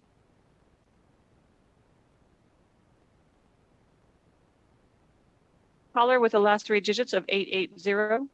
Please slowly spell and state your name for the record. You have 3 minutes and may begin. Hi, good morning. My name is Mike Shutley, S-H-U-T-L-E-Y, Senior Manager of Public Policy at Amazon. We're proud to say that we've invested nearly $4 billion in Nevada since 2010, and we've created more than 21,000 jobs. There are more than 19,000 small and medium business sellers in Nevada growing their businesses with Amazon. Amazon shares the goal of holding bad actors accountable while also protecting consumers and honest entrepreneurs. However, SB 314 is not the right approach to fighting organized retail crime. Amazon is committed to preventing all forms of fraud and abuse from harming our customers. We have the processes, technology, and teams in place to protect our customers by preventing counterfeits, unsafe products, and otherwise fraudulent activity before it occurs. In 2019 alone, we invested more than $500 million and dedicated 8,000 employees to this effort. Our seller verification system analyzes hundreds of unique data points to verify a prospective seller's information and identify potential risks, including looking at the seller's IP address to determine whether they are using a private network to hide their location. We also connect with the person one-on-one through live video chat. Once a selling partner is verified, we consistently monitor accounts and require additional documentation to list certain products. Unfortunately, this legislation will hurt honest small businesses by setting up roadblocks for legitimate sellers. The bill's verification requirements are ineffective and will not stop criminals who, by definition, will ignore the law. However, a legitimate seller would be suspended from conducting business if they are unable to gather the materials required by this legislation, or if they fail to merely tell Amazon their info has not changed within the bill's stipulated timeframe. The seller verification process in this legislation creates more bureaucracy, not more transparency. Additionally, displaying more personal information like an email address or a phone number of a seller does not help consumers make more informed shopping decisions. Instead, the bill entices consumers to initiate offline, unmonitored communications that could expose them to fraud and abuse. In order to prevent this abuse, Amazon has specifically tailored tools to best protect our customers and selling partners by minimizing unmonitored communication channels. Ultimately, this bill won't stop the bad actors. This legislation is not the right approach to fighting organized retail crime. Thank you. Thank you, caller. Caller, broadcast, has he hung up already? No, he has not. Okay. So thank you. I've probably purchased enough from Amazon for you, so you all can hire at least 10 additional employees just in the last year or so. But first of all, I want to applaud your efforts in terms of trying to make sure that the bad actors are kept out. But I want to ask you the same question that I asked Vice Chair Neal and Mr. Wachter. I am interested in knowing how, if this legislation does not pass, how will that impact the small BIPOC businesses? Don't answer that yet. And I'm happy to take a call afterwards to find out. And you mentioned it will set up roadblocks. So tell me what those roadblocks look like and how those roadblocks might intensify negative effects on BIPOC, small BIPOC businesses? Thank you, Madam Chair. So to answer your first question, I would like to follow up with you after this hearing. We can talk more about how we can get that information to you on BIPOC businesses. As far as the roadblocks that I think we feel this creates, this unnecessary, ineffective framework of documentation that really won't stop the bad actors. But instead, if a seller who is using Amazon cannot provide this information quickly or just inform us of it, it can inadvertently kick them offline until they can comply. Secondly, there was some discussion about the information that's posted and allowing for small businesses not to post their personal information. We think that it could create a stigma that those true small businesses who are operating on online marketplaces, if they're now not listing their email address or phone number because they're just starting up and don't have a business address, this could inadvertently hurt them as well. But again, happy to follow up more with you after this meeting. Okay, thank you. In case you haven't noticed, as I said before, the business is owned by the majority of the population, including Amazon. $3,000 is like saying, can you buy me a case of Cokes? But you're a small business person, that may be all they have. So please follow up with me, and I'm going to ask if you will work with the sponsor to see if she can address any of those questions. And I will apologize beforehand to anyone who may be in opposition that has not heard me ask this before, but I thought about it when Mr. Walker talked about small businesses, and we certainly have got to make sure that we're protecting small businesses. But we also have to make sure we're looking out for the small BIPOC businesses. So thank you so much. So get with my LA and let's talk, okay? Will do, thank you. Okay, thank you so much. Okay, you may resume. Madam Chair. Madam Chair. Joe Hardy. Vice Chair Neal, do you have something? Hardy. Okay. Okay. I think we're all interested in those questions. Thank you. Yeah, and I apologize to you, Senator Neal, and anyone else that I didn't think of that earlier, but it will weigh heavily on at least my decision. So broadcast, you may resume those who are in opposition. Thank you, Chair. Indulge. Caller with the last three digits of 070. Please slowly spell and state your name for the record. You have 3 minutes and may begin. Good morning, Chair and members. My name is Cameron Demetre, Demetre, and I'm the Executive Director at TechNet. TechNet's the national bipartisan network of tech CEOs and senior executives that promotes the growth of the innovation economy. We represent over 85 companies and 3.5 million customers. While we appreciate the ongoing conversations with the author's office, TechNet respectfully opposes SB 314. The intent of the bill is aimed at protecting consumers from illegal, stolen, or counterfeit goods. However, SB 314 would hurt small businesses and individual sellers and create privacy risks. Online marketplaces are already heavily invested in new technologies and processes that identify bad actors and remove them from their platforms. We believe the current bill is burdensome and unfair by treating all sellers as guilty until proven innocent, which will harm legitimate Nevada small sellers. This legislation would unfortunately hurt their ability to compete by creating an onerous, time-consuming process of verification that big box retailers would not have to deal with. As small businesses struggle to maintain profits yet continue to provide essential products to consumers during the COVID-19 pandemic, now would be an especially poor time to place an additional unnecessary regulation on them. The ability for Nevada small businesses and individual sellers to reach consumers would dwindle while large in-person retailers would remain largely unaffected. The bill would thus force online marketplaces to choose between increased threats of liability or simply removing listings from Nevada small businesses, while again, no similar requirements are placed on those retailers. Related to privacy risks, SB 314 would force Nevadans to compromise private information in order to continue selling on online platforms, and those unwilling to divulge highly personal information would be forced to stop listing their products and lose essential revenue. The public could easily learn, for example, the home address of a grandmother in Sparks who makes and sells hand-knitted face masks, thus compromising her privacy. The open display of such personal information required of entrepreneurial Nevadans with innovative products and citizens monetizing their hobbies, among others, could potentially lead to a very dangerous situation. For these reasons, we are opposed to this measure. Thank you for your time and consideration. Thank you.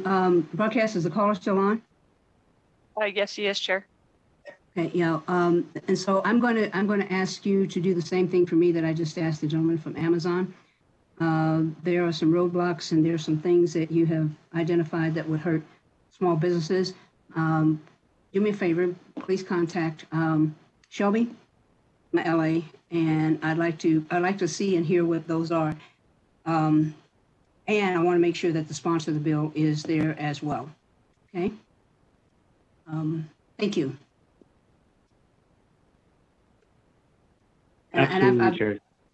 Yeah, I've mentioned BIPOC committees, small businesses, but I'm sitting here and I'm writing down those people who I know, those businesses I know have had a tough time, and those include veteran-owned businesses, those include women-owned businesses, those include anybody who's in the DBA category, and the impact of the pandemic has reverberated throughout the world. But there are some people who have suffered so severely that the tremors of the earthquake are still being felt. And I really want to make sure that we're doing all we can for them. And that's nonpartisan. That's just trying to make sure we're doing the right thing for people for whom don't have a voice. Okay, so please get with Shelby. I'd like to meet with you all as soon as possible. Okay. You may resume, broadcast. Thank you, Chair. Caller with the last three digits of 814. Please slowly spell and state your name for the record. You have 3 minutes and may begin.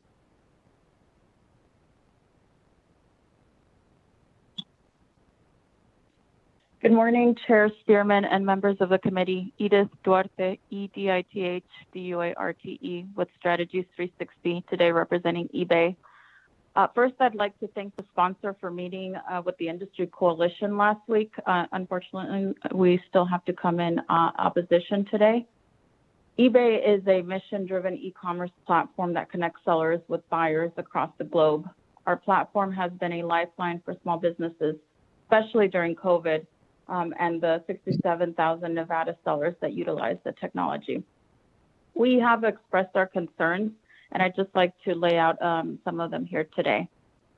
Trust and safety on the site are paramount to the buyer and seller experience. We do not want stolen goods on our sites either. Unfortunately, the bill does not prevent organized retail crime, but instead would create burdensome policies that unfairly disadvantage small online businesses and favor the big box retailers. The threshold is also too low at 5,000 or 200 sales. It would impact the number of sellers or decrease the number of sellers on our site by making it harder to use the marketplace and make a living to subsidize their income. Annual verification of the extensive list of information for these sellers would also be challenging for even the most established online marketplaces. The privacy risk is very concerning, and the effect that it'll have on e-commerce.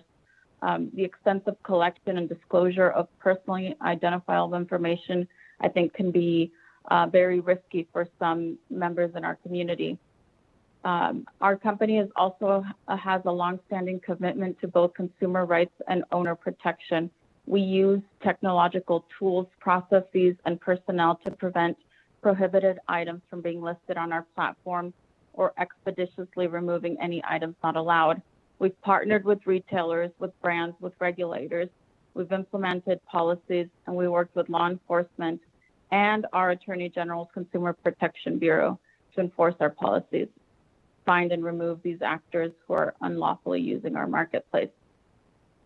But for these reasons, we must still respectfully oppose SB 314. We want to work with the sponsor. Definitely looking forward to working with Senator Neal on this issue. Thank you. Thank you, caller. Thank you, caller. I'm going to ask you to do the same thing that I've asked the previous callers. Everyone has spoken, and I don't know, maybe the other committee members can discern that, but it's been in vague terms about this will hurt, but nobody's given me any examples. And also, what does this mean to small BIPOC and DBA businesses? So please get with Shelby. We'll set up a meeting very soon with all interested parties along with the bill sponsor. And Vice Chair Neal, I hope you will invite Mr. Walker and anyone else that needs to be there so we can iron out these questions. My biggest concern right now, in case you haven't noticed, my biggest concern right now is how lack of this type of transparency has hurt and will hurt small BIPOC, DBA businesses. That's my biggest concern right now. And I think that some of the information that is required by this bill is probably the same information that's required on a 1099, but we can go through that when we meet. Continue broadcast. Thank you. Thank you, Chair. Currently, we are in opposition of SB 314. To testify in opposition, please press *9 now to take your place in the queue.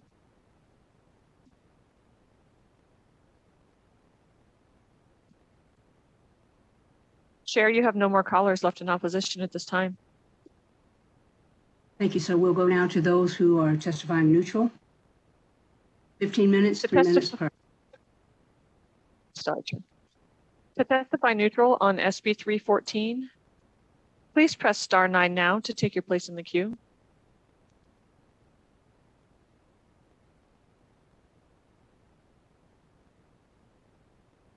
Again, to testify neutral on SB 314, please press *9 now to take your place in the queue. Caller with the last 3 digits of 407, please slowly spell and state your name for the record. You have 3 minutes and may begin. Thank you. This is Randy Thompson, State Director, National Federation of Independent Business. I heard my name kicked around, so I thought I'd better call in. I am in neutral on this bill, but I will definitely be meeting with Mr. Walker to discuss any implications to small business, as well as meet with the sponsor to discuss any issues we might have with small business.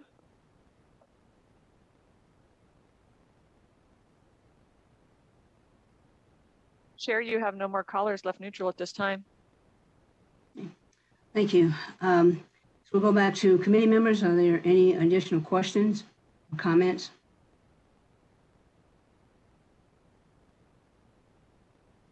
Thank you. I just want to say this.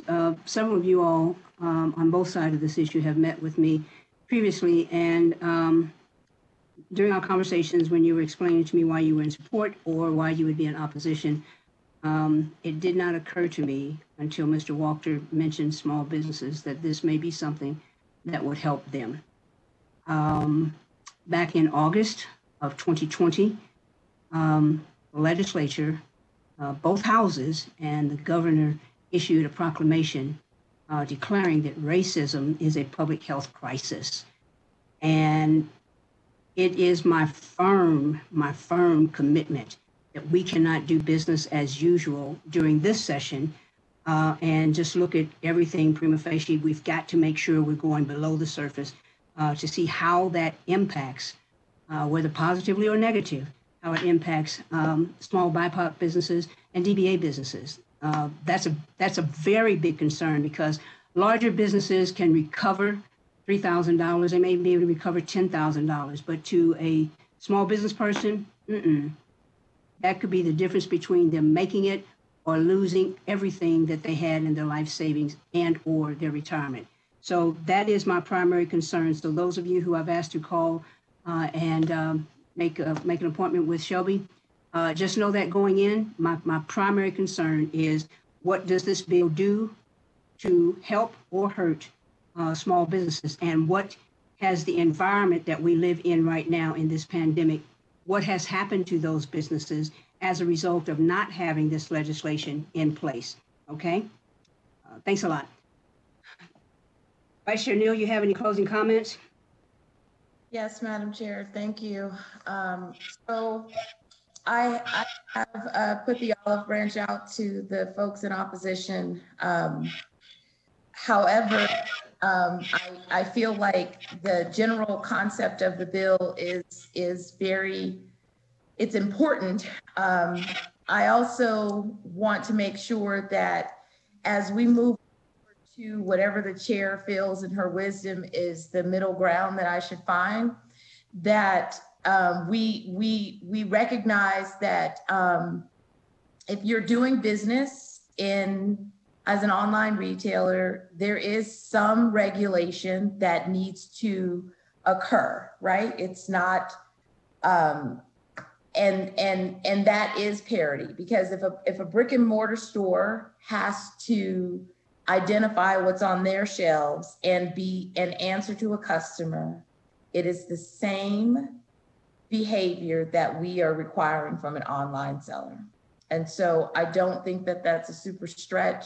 I think that that is basic consumer protection, is to be able to identify the good that you are selling that is from a third party that's being put on the platform. And so I don't know if Mr. Wachter has any closing comments. Brian Wachter with the Retail Association, for the record. Thank you, Senator Neal. I would just say we heard a lot about roadblocks and what Senate Bill 314 puts them up. But I think roadblocks is an interesting way of defining consumer protections. And what we're looking at is making sure that a level of transparency, a de minimis level of transparency, exists against all sellers who sell products into Nevada, whether they are brick and mortar or online. I think we have done a lot to answer the privacy questions. I think the chair, you are 100% correct that this information is what you would find on a 1099. And so I don't believe that we're asking for anything that would make it more difficult for small businesses to comply. But what we are asking for is something that'll help our Nevada small businesses be able to thrive and to continue to grow. And we look forward to answering your concerns at that later meeting, Madam Chair. Thank you. And Vice Chair Neal, the thing that I'm going to focus on when we meet in any type of middle ground that we come to will be in favor of small BIPOC and DBA businesses. We'll be in favor of that because, as I said before, they're the ones that will have a very difficult time adjusting. And many of them are probably the same ones who have been in business less than 5 years. My focus is going to be on them. So anyone that I've asked to meet with me, please come prepared. Tell me how this will help or hurt those businesses. Not platitudes, I need specifics, okay? So thank you. And I think with that, we will close the hearing on Senate Bill 314 and open the hearing on Senate Bill 320. And Senator Neal, just before you get started, let me just say this again. And I think every committee that I've been in, whether it's chair or vice chair, I've said this, and I just need people to understand. For me, Senate Concurrent Resolution 1 was not just pretty words. It was not something that would look good or, be a good photo op. For me, we have recognized as a result of this pandemic that there are certain strains and strands of our society that we have accepted as normal, but they have impacted disproportionately BIPOC communities. And so everything that I do this session, and those of you that I met with before session, I said the same thing. Everything that I do this session, I'm going to be looking at all bills, all of my bills, and any bills that come to this committee through the lens of, do they help or hurt the people who have been disproportionately shut down and shut out? So that's my concern. That's my concern. It's nothing personal for or against anyone. That is my concern. We will not be back here until 2023. And if we don't address some of these things, the people that we're trying to help right now, they won't be able to make it. Senator Neal, please begin when you're ready. Thank you, Madam Chair. Good morning again. I'm here to present SB 320, which is focused on third-party food delivery platforms. I'm just going to jump right into the bill because we have a third bill from one of our members on the committee. So I need you guys to reference the amendment that is in the exhibit. I did talk to the third-party platforms, and this is pretty much the amendment that I feel is the best version. When I created this bill, I went and looked at several different states or cities that had a third-party ordinance. And, you know, Nevada is very specific, and sometimes we're super unique. You never want to take cookie cutter language that maybe was in Chicago or Rhode Island, but you want to try to build a bill that reflects what's going on in Nevada. So I took various parts from other places and placed it in. The commission language that is in the bill that is highly contentious, if the members would like to see it, I took it directly from the city of Chicago that had passed an ordinance to deal with the commission language.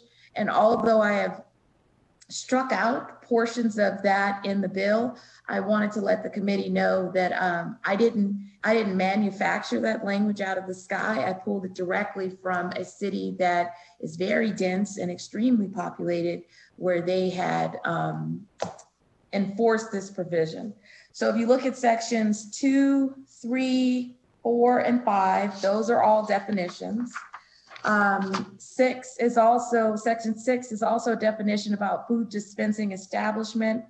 7 discusses food price, and section 8 discusses likeness and identified symbol. And this is super important because the bill deals with menu stealing. It has 3 parts: menu stealing, transparency of the receipt, and then the commission language. Section 9 is the online food order. Section 10 is the total online food price. Section 11 defines what is a user. Section 12 basically spells out that if a food delivery service platform provider shall not facilitate an online order involving food dispensing, et cetera, unless they have entered into a written agreement with the food dispensing establishment that is especially authorized. The purpose of that language was to, number one, prevent menu stealing, using the likeness of a restaurant without their permission. This was an issue that has popped up during the pandemic, and I wanted to make sure that there was an agreement between the entities if they are using anything that is related to the intellectual property of a restaurant. Section 13 basically says that the food dispensing establishment at any time must submit a written request to the food service platform to remove any item that was not agreed upon. It also changed the time period, because initially the language says immediately, and there was a question of what is immediately. The amendment says within 48 hours, you must remove this restaurant from the food delivery platform if they have not agreed to it. It kicks into a penalty in sub 3. I believe I pulled this from Rhode Island, that basically a civil penalty will kick in $500 a day for the violation. And the reason why I put that on there is because, number one, if this is a business-to-business transaction, you shouldn't be taking a restaurant's menu or their symbol or image and using it without their permission. And if you are doing that, then I feel that this is something that should derive a penalty, because you are basically misusing a restaurant's intellectual property for your own benefit.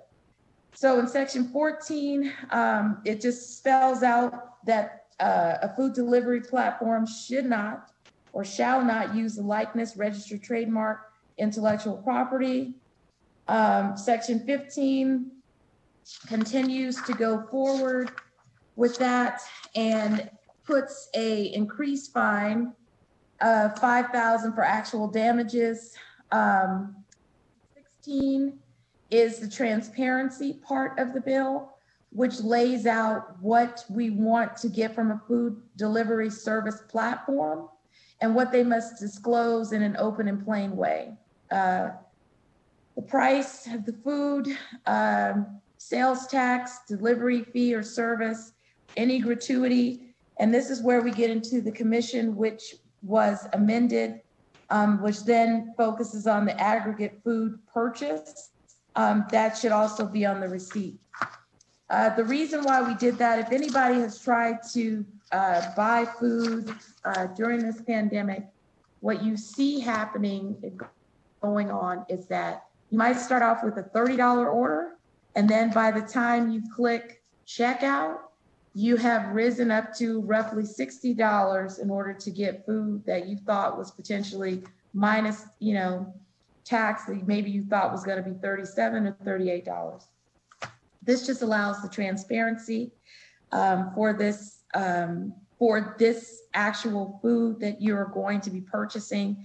And then it places a cap on the actual fees up to 20%, but it ends when the emergency order by the governor ends. The argument that was presented to me by the third party platforms was that, there's a free market at play. You don't want the cap to go beyond the pandemic. I agreed with the free market concept that, the cap should only be a part of the window related to the pandemic and the emergency, where individuals were trapped in their home, could not go out or didn't want to go out to buy food or sit in a restaurant because the restaurants were no longer at 100% capacity.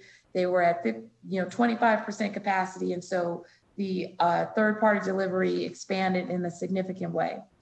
The amendment at the back, which excludes the grocery store or convenience store, this was what the Restaurant Association included because the third-party delivery persons felt that we were including grocery stores. That was not our intent to attach them into this legislation. I do have Alexandria on the line from the Restaurant Association. She is co-presenting with me. I wanted her to go deeper dive into the menu. And also there's a third person on the line who will get into other parts of the bill because they have experienced it firsthand. And I wanted them to be able to break it down in real time of what those provisions mean. So Alexandria, are you on? Yes, I am. Okay, go ahead. Thank you, Senator Neal, Chair, and members of the committee for having me testify before you today. For the record, my name is Alexandria Daslich, and I'm the Director of Government Relations for the Nevada Restaurant Association. I want to thank Senator Neal for bringing this important restaurant issue to discussion today. The intent of SB 320 is to balance the power dynamic between restaurants and third-party delivery providers. For the past year, the COVID-19 pandemic has severely limited indoor capacity and dining capacity and has resulted in artificial dependence on delivery, which hasn't given the market time to naturally adjust. To give you a bit of a context of the growth of the third-party delivery sector prior to the pandemic, third-party delivery made up around 5% of most operators' total business. For most, it now makes up to 15% or more. Through many of the COVID-related restrictions, restaurants have become expected to use third-party delivery providers or lose out on what little revenue they could make. It is in this forced reliance on delivery that the issues between restaurants and third-party providers have worsened as dining capacity continued to be limited. During the pandemic, third-party providers continued to charge restaurant operators up to 30% per order, in addition to the delivery cost to the customer. Our association worked with the Clark County Commission to pass an emergency order that temporarily caps delivery fees at 15% per order, which saved our operators thousands of dollars. However, the emergency ordinance was met with some pushback. Some of the third-party delivery providers skirted the 15% delivery cap for months before complying, while others claimed the cap did not apply to them because they identify themselves as a marketing company. And others added a new additional fee, charging an extra $2 per order to customers. It was during our discussions with restaurants that other issues like menu stealing and billing transparency quickly became part of a bigger discussion at the county level. It then became our mission to pass legislation that would protect our restaurants statewide by supporting legislation that would provide billing transparency and prohibit menu stealing. Menu stealing is another major issue for restaurants that discover the authorized use of their menu or logo on third-party delivery websites and applications. There have been instances where third parties have posted outdated menus, incorrect business hours, or inflated prices, sometimes using stock images that don't accurately portray the restaurant's dishes. In addition, there have been many instances of botched orders, either due to human error or because the dish is no longer available or requires further specification, which often results in food being delivered late, cold, or not what they ordered. When these problems occur, customers often call the restaurant to complain. And this puts the restaurant in the unfortunate position of being blamed for mistakes that did not happen and they cannot fix. It is for these reasons that many restaurants intentionally chose to not partner with these services before the pandemic, because they wanted to closely control the quality of the food and the takeout experience. These tech companies, which include third-party delivery providers, are part of the new frontier that is exciting and makes our lives a lot easier. However, they come at a price of many restaurants if left unchecked. As big tech develops brand new sectors of the economy, rules and regulations are needed to protect our vital industries like restaurants. Common sense legislation like consent between restaurants and a third-party delivery provider, as well as billing transparency that requires providers to disclose their price breakdown to educate restaurants and consumers, is necessary as we move forward. Implementing these changes at the state level ensures that these practices are observed statewide. This uniformity is important to our operators who may have more than one location and do not have the means to adjust their business model for each restaurant location. If adopted, this legislation would provide a unified set of rules that is consistent and easy to follow. Since the beginning of the pandemic, more than 80% of our members have lost upwards of 70% of their normal revenue, while over 30% have closed permanently. We need everything that we can do to help safeguard our restaurant industry, which has been devastated by the pandemic. I will now turn to Kristen Corral, who is the co-owner and operator of Tacotarian, which has multiple Southern Nevada locations and can speak to the issue of billing transparency.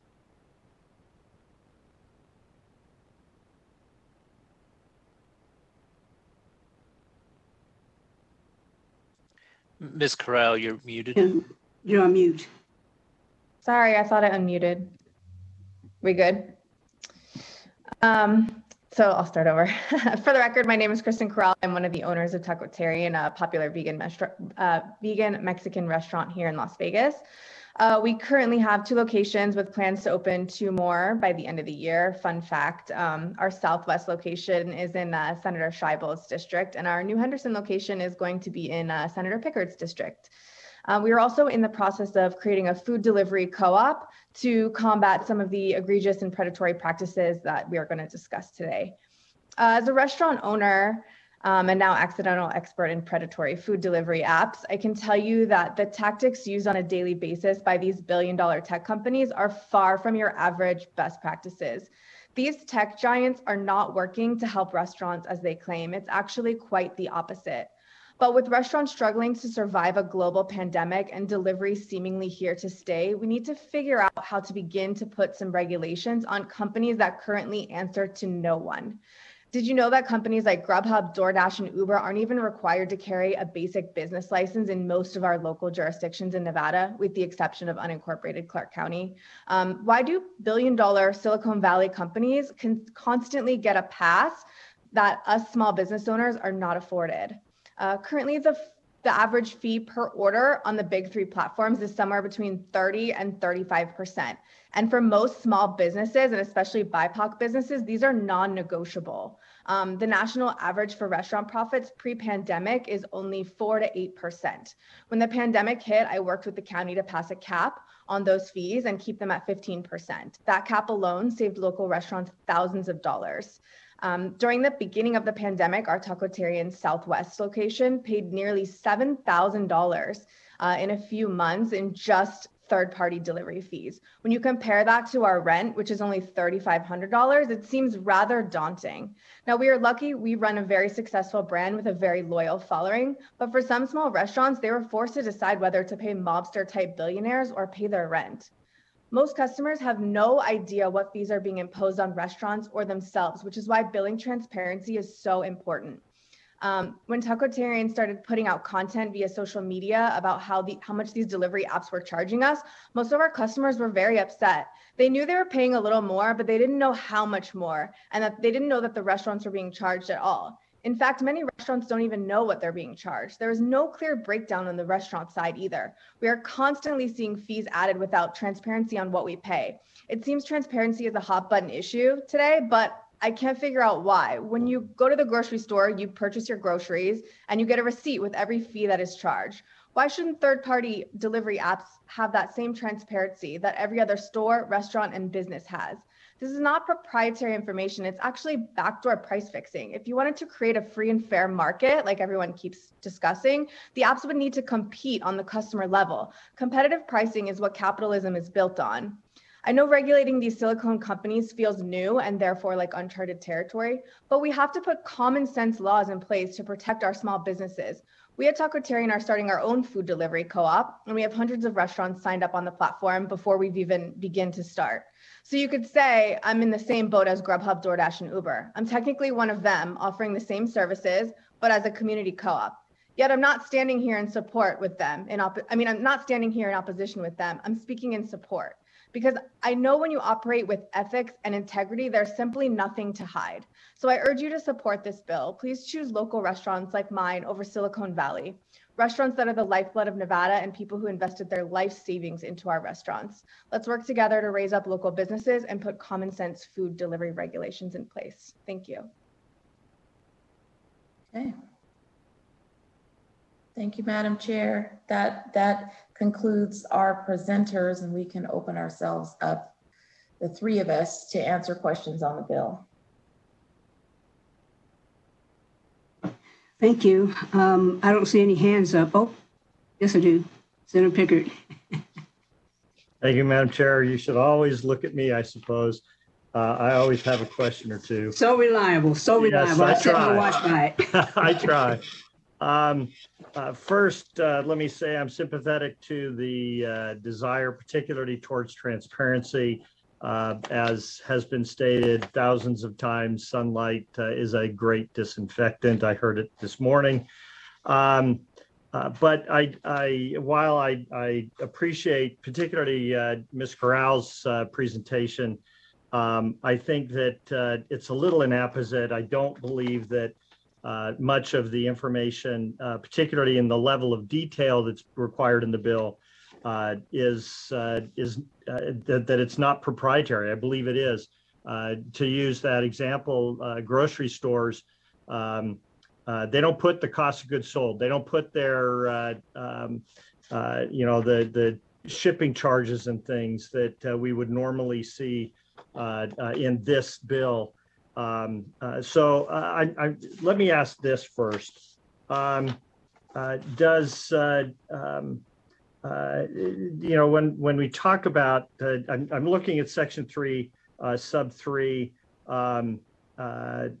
we're looking at a marketing, or does the food delivery service provider charge these outfits for advertising on their space? Senator Pickard, for the record, Alexander Daslich with the Nevada Restaurant Association. They do charge for advertising. That is usually an additional cost that the restaurant can opt into. All right, but they're not forced to pay that. That would be if they want to publish an ad on the site, they may choose to do so. Do I understand that correctly? That is correct. All right, thank you. And then looking at section 14, the misappropriation of a trademark, that's already illegal per federal and state law. You can't misappropriate someone's image or likeness, whether they're a person or a business. Why do we add this penalty to existing law? Thank you for that. So the reason why we added this is because it's my understanding that in regards to the third party food delivery, that this is not a direct application to them. When I spoke with legal about drafting this bill, they seemed to fall out of, and we needed to make sure that there was a specific designation that they were brought into our statute under that. That was my understanding. All right, perfect. Okay, that answers that one well. I'm not sure I understand why and I was told that the amendment, although I'm not following it, not finding it rather, remove the private right of action in section 15. I think that's probably a good idea to allow that rather than delete it, but I'll skip over that. And then can you, I'm looking at 16, section 16. This is, I think. You're muted. Sorry. Not sure how that happened. I'm not sure how much you heard. Anyway, I'm looking at section 16. Oh, I probably hit my space bar. And I'm looking specifically at the fee charged to the user by the FDSP to deliver the material of the food. And then the gratuity, which I thought was interesting because gratuity, I know even some restaurants will add a gratuity.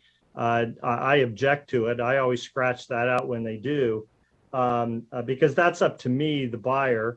And then, so I'm not opposed to that, but then the commission associated that what the online, what the restaurant is paying, I view this as, cost of goods sold. This is proprietary.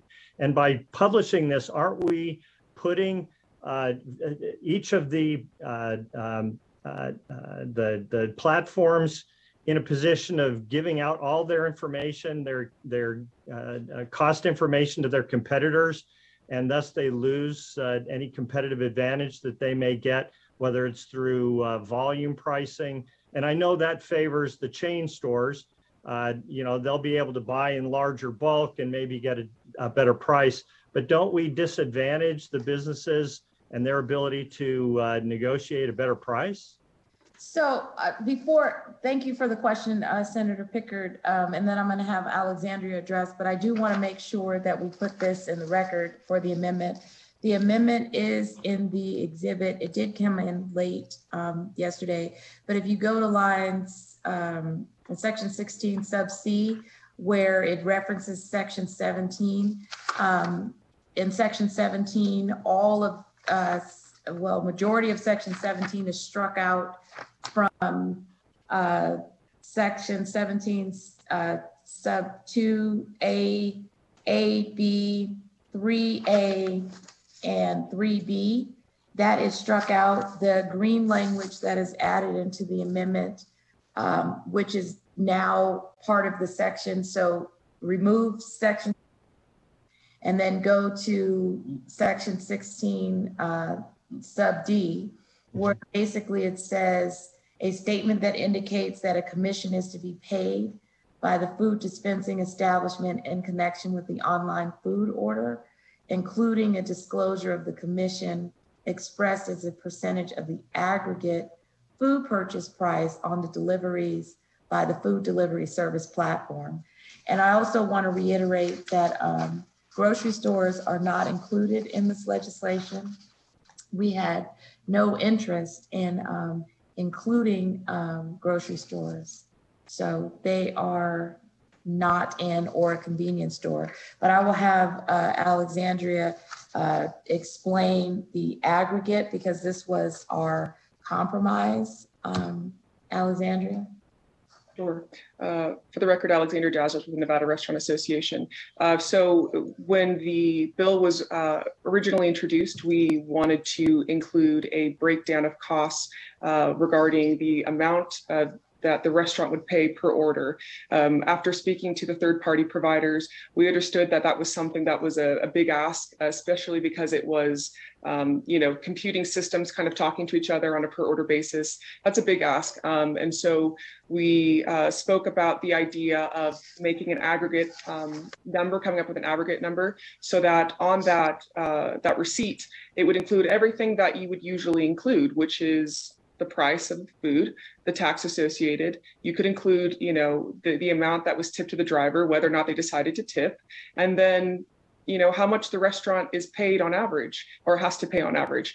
I don't think we're asking for proprietary trade secrets. I think we're just asking them for clarification of posting what they charge for restaurants, so that the public's aware when they use a third party. It oftentimes isn't in the best interest of the small and independent restaurants.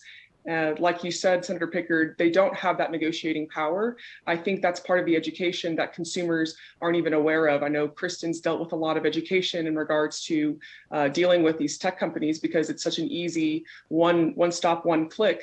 They don't realize that they're double billing essentially. Not only are they charging the consumer a delivery fee, but they're also charging the restaurant an exorbitant amount. 30% per order is absolutely ridiculous. Our restaurants aren't even making money per order. And, in a time where they're limited for indoor capacity, it's not even feasible to use them, yet everyone expects to use them, or the delivery provider or delivery drivers, I should say, show up and they basically, are menu stealing and saying, well, we have an order, for this particular customer, and then they take it, and then that's how they kind of get away with it. They skirt around the whole issue of them even being able to consent and have a relationship with that particular restaurant. So, I think education with the consumer is vital to the survival of Nevada restaurants. And we need to understand this relationship, or perhaps redefine the relationship with these big tech conglomerates, so that consumers really understand that when they use their services, mom and pop restaurants operate at a loss. And I think that's really important to the education. I think by not disclosing those types of commissions, I think that will contribute to the closure of restaurants, especially during the pandemic. So we don't see that as proprietary. We see that as helpful competition. If they're all, not disclosing their rates, then they get to control the market rate, versus if they disclose their actual rates, which will, differ depending on the restaurant. Then they would be forced to compete to offer the restaurants the best deal. I don't see anything wrong with that. Neither do our restaurants. What I do see is wrong is keeping the public and even restaurants in the dark about how they come up with what they charge, and the fees associated with that. Sure, and I appreciate that response. I mean, of course, what is acceptable to one party could be acceptable or considered proprietary by the other side. And I wouldn't expect you to find it inappropriate since you're asking for this.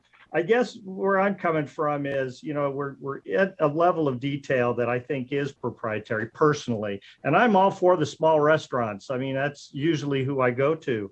And so I just think, if we were looking for transparency, a better response might, and again, it's all where you draw the line, and I might draw the line to say, to include 16B3 with D, and in other words, the delivery charges plus the commissions, lump that all together and allow for some competition within the industries. But Ms. Corral makes a great point on this, and that's if the businesses don't want to use these services, they can band together and create another option. That's exactly the kind of competition that we should be seeing.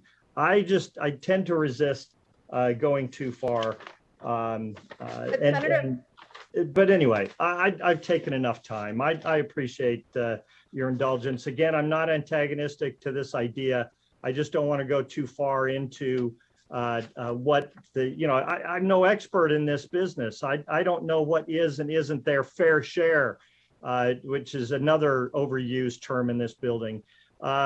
We need to get into the details to the extent that we want to make sure we're not gouging, that we're not taking advantage, particularly in this self-imposed economic downturn. I'm in favor of consumer protection. I just think this may go a little too far. Anyway, thank you, Madam Chair. So just really quick, Senator Pickard, have you been able to find the exhibit in Nellis, which shows the strikeouts? And I know that Ms. Corral had a comment. Yes, I did. I see that, but it doesn't do away with the separation of the service delivery fee from the commission paid. And we're starting to get into the internal financial side of the business's operations. And maybe they can absorb it. Maybe they are gouging. Again, I don't know their business model. I don't know what it actually costs to deliver this service. But I do see the amendment. And I did want to bring something up, Ms. Corral. I'm going to go to you. Is that when the third party delivery entities argued against this, my question and my direct question was, how are you doing this in Chicago? Because if this was direct language that I pulled from the city of Chicago, and I can give you the direct section that is in their ordinance in entirety, then are you violating their law, right? Their ordinance? And how is it that the city of Chicago was able to get this passed at a local level, but then when we extract it here in the state of Nevada, you feel that, it is the wrong language and it is something that you cannot do? And so I always challenge entities when they say,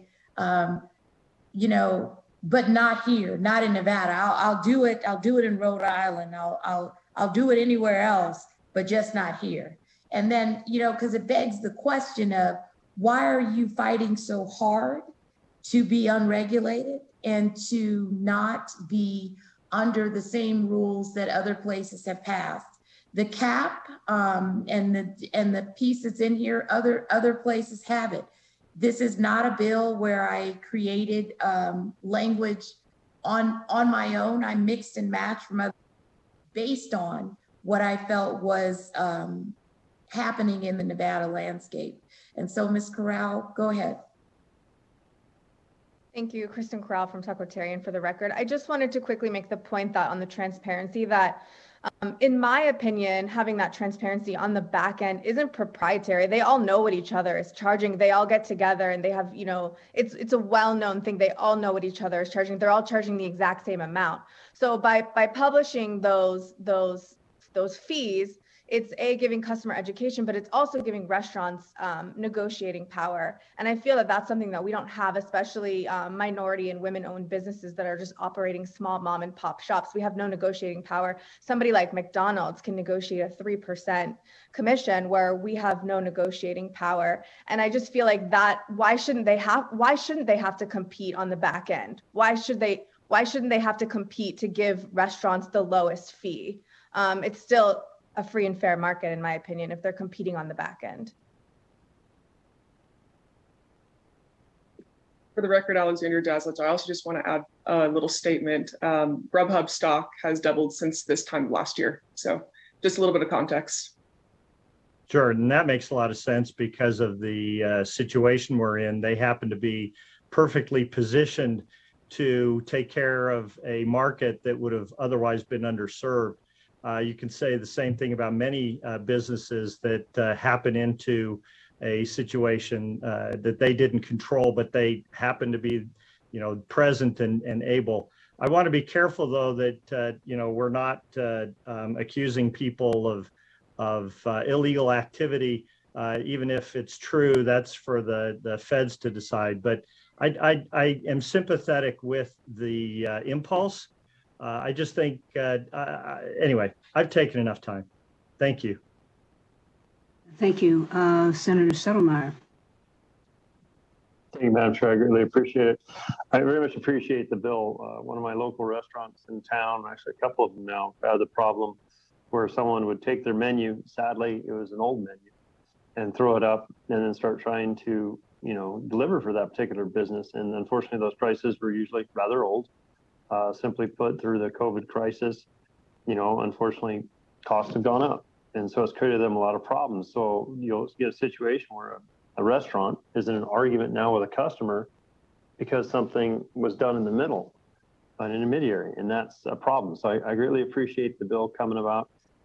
Why did you necessarily get rid of the delis and the supermarkets? And I ask that because the ones in my communities actually have food that you can go in and you can, get a sandwich made, or they have pre-made foods that you can actually get and then take home. So what would happen to a Grubhub driver if they, did that, if they're left out of this bill? I was kind of curious. I'll let Alexandria address that one. Okay. For the record, Alexander Daslett with the Nevada Restaurant Association. So the thought behind the grocery stores is that's not really, we're kind of dealing with small independent restaurants, not necessarily in conjunction with retail and grocery stores. Certainly something that we would be open to, for the discussions, but we were just trying to kind of control, a smaller portion of the market, at least just dealing with restaurants that are, independent and acting on their own. Okay. The discussion about the written notification, I agree with that, but I hope it can be made, what's the legislative intent as far as the degree of specificity of that written contract? Are we talking about, I don't want to get in a situation where sadly we put the smaller businesses out of the running because it ends up being a, 10-page document versus just being able to have the owner or the person in charge. And I hope that's what we're going to get on the record, that it's not only just the owner, but let's say the head manager has the right to update to the newer menu and sign off on the top of it, date and time and all that, with just enough specificity to make it qualify as a consent, probably more so than a written agreement, so that way we don't require only the larger restaurants would have the benefit of running it through their legal team, where the smaller mom and pops don't necessarily have that. Thank you for the question, Senator Settlemyer. You're referencing Section 12. So the insertion of the word written versus agreement, leaving it broad, was actually a request by the third-party food delivery entities. More specifically, I believe it was Grubhub, who asked us to insert the word written when they gave us some of their selected changes that they would like for us to do, and we adopted it, trying to be act in good faith that we were not talking and accepting their changes. So I think that might be a question. Why did they want that? Because we just basically had the agreement, which would have allowed, parties to decide, what was going to be in and out. But that is how that language got there, trying to work with the folks in opposition. Okay. And then the last aspect, I appreciate getting after the fees, but I assume we're not getting into the details. I mean, clearly, I hope we're only trying to really get after the, what's the commission being charged for delivery? Because if they decide to advertise on the platform, I don't necessarily see why that type of information needs to be out there for everybody else. That's something, businesses agreed to do or not to do in that respect. Are we aiming mainly at those commissions charged for delivery, or are we trying to get other information as well, like the, credit card fees and things of that? I mean, to me, that should all be outside of the overall price, because even the state of Nevada, if you go use a DMV kiosk, you end up paying a credit card fee, unfortunately, and on top of the convenience fee. I'll let Alexandria address that one. For the record, Alexander Daslett with the Nevada Restaurant Association. That is correct, Senator Settlemyer. We don't intend to include, again, all of the proprietary information that would require, an additional cost. If a restaurant chooses to opt into additional advertising or marketing, we would not disclose that type of information, nor do we care to capture that type of information. It's more for the purpose of educating the public, as well as having restaurants understand, this is how much we're getting, charged for commission. It really is more of an outward facing document so that the consumer knows. And, I just want to also point out that this is not an instance of price gouging. They are not doing anything illegal. So I do want to be clear about that. And they have come to the table and have tried to negotiate with us openly. So that is something that I do want to say on record. However, the thought behind, more billing transparency is because we've had such an issue, again, at the Clark County level, in them getting around caps and ordinances that have been passed in other states that are even more stringent than billing transparency. Senator Neal had mentioned the city of Chicago and their implementation of billing transparency that's even more stringent than what we're proposing. That's down to a specific order that the restaurant needs to demonstrate the commission per order, like I'd mentioned. So they're not even complying with that. I mean, we had tested that and ordered some orders from Chicago, the city of Chicago, within that area, and some of the providers are just not disclosing any of the pricing information. So again, it's an issue of compliance. It's an issue of holding people accountable. It's an issue of educating people. I think there's a big kind of mysterious cloud around what tech does, how they come up with their prices, but this isn't something like it's an Amazon or something that is in a warehouse. These are affecting restaurant operators who, at the end of the day, have to make payroll, keep their doors open. So while some people think it's proprietary, I think it's something that's necessary so that people say, look, everything that's usually included on a receipt is included in terms of the price, the sales tax. If you want to include the tip, wonderful. But then also the commission. I think that's something that going forward we should consider should be part of the disclosure. Understanding and just having an idea of, okay, well, somebody's paying for it and I'm paying a delivery fee. Not understanding that the restaurant is suffering from this is really what we're trying to get after here, especially after the pandemic. We have the cap of 20% that we're hoping to get passed for the remainder of the emergency in effect. And that's great. But what do we do after that? Now we're going to go back to what it was before the pandemic, which is 30 to 35%. Again, for small independent restaurants, there's going to be absolutely no disclosure. There's going to be no transparency. So like Kristen had mentioned earlier, this is a way for small and independent restaurants to fight back and at least shop around and say, look, I'm getting this particular deal. Maybe I can get a better deal somewhere else. As well as the customer saying, man, I ordered a $5 burger and I'm getting charged $40. I mean, it's absolutely insane. And so they understand, where does that come from? Because they think, oh, well, I paid the delivery fee. Maybe that's just part of it. No, it's actually part of the education that the restaurant is getting footed with the majority of the bill. So that's why we think it's really important. It's something that, we feel really passionate about. And a lot of our operators have come out in support and are finally saying, you guys are finally addressing things that, have always been an issue, but now, the pandemic's kind of exacerbated it. So we're certainly open to working and amending things, but we just want to make sure that restaurants have a voice here. Greatly appreciate it. I really much appreciate the bill too. Again, I've had situations where I have constituents and restaurant owners, businesses, small mom and pops that are getting at odds with one another, and they don't have to be, and it's all because of an outside source. So I very much appreciate many of the aspects of the bill. Last question, which is probably more of a question for drafting. Section 19, why are we deleting the term honorable Steve Sisolak?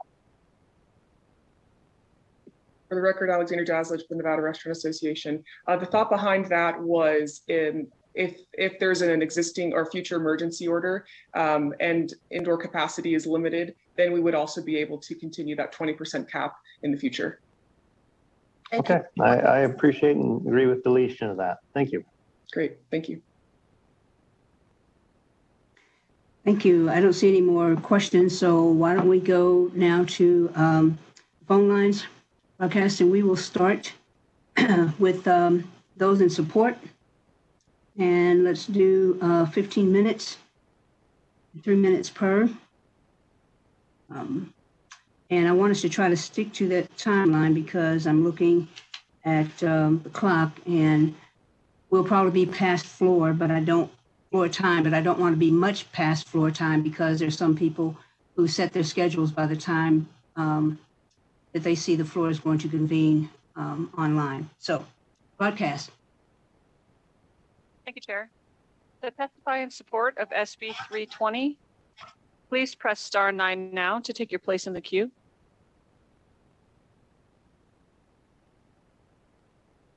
Caller with the last 3 digits of 781, please slowly spell and state your name for the record. You have 3 minutes and may begin.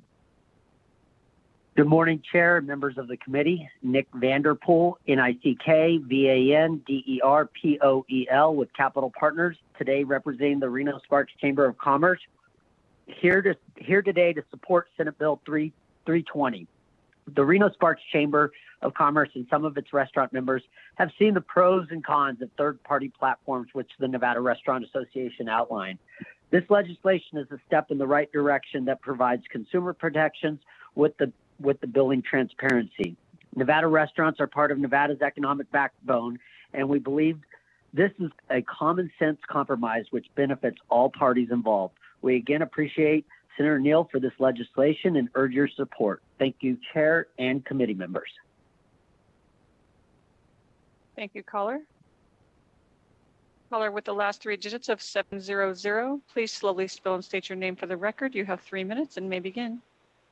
Good morning, Madam Chair. My name is Brian Wachter, BRYANWACHTER, on behalf of the Retail Association of Nevada. We are in strong favor of Senate Bill 320. We believe that our restaurants in Nevada play a vital and important role in the foundation of our economy. We have hundreds of thousands of Nevadans still out of work and in a hospitality industry that is struggling to rebuild in a situation that is abundant with uncertainty. We believe that the transparency found in Senate Bill 320 will provide our small restaurants with the ability to be able to negotiate, as well as educate the public on how third-party marketplaces work, so that they are more educated when they are purchasing items and getting their dinner from these platforms. We believe that the goal of this legislature should be to return our job force to its pre-COVID condition, and to do that will get Nevadans back to work of all stripes. And so for those reasons, we are in support of Senate Bill 320, and we urge your support as well. Thank you, caller. Caller with the last three digits of 705. Please slowly spell and state your name for the record. You have 3 minutes and may begin.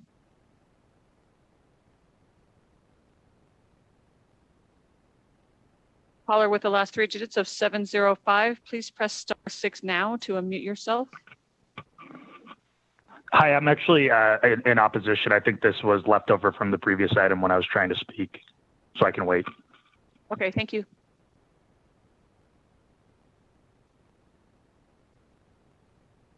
Caller with the last three digits of 124. Please slowly spell and state your name for the record. You have 3 minutes and may begin. Good morning, Chair and members of the committee. For the record, Paul Moratkin, MORADKHAN with the Vegas Chamber. We appreciate the bill's sponsor for bringing this bill forward and working with stakeholders on this important piece of legislation. The Vegas Chamber is in support of SB 320, as we have many small business members that would be impacted. As you know, our small businesses include restaurants, which many times are small family-owned businesses. Our restaurant members, as many of you are aware of, have been hit hard during the pandemic. They've had to significantly shift their business model as they have struggled to stay open and keep Nevadans working in the industry during this pandemic. As of today, our restaurant members still are operating under state directives with limited capacity of up to 50%. They've had to operate under restrictions for over the last year as they did their part to slow the spread of COVID-19. We need to support these small family-owned restaurants, especially those that are women and those that are women and minority-owned businesses.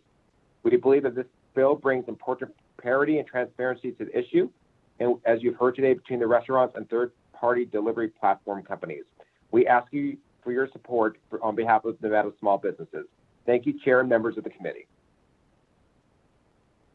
Thank you, caller. Caller with the last three digits of 407, Please slowly spell and state your name for the record. You have 3 minutes and may begin.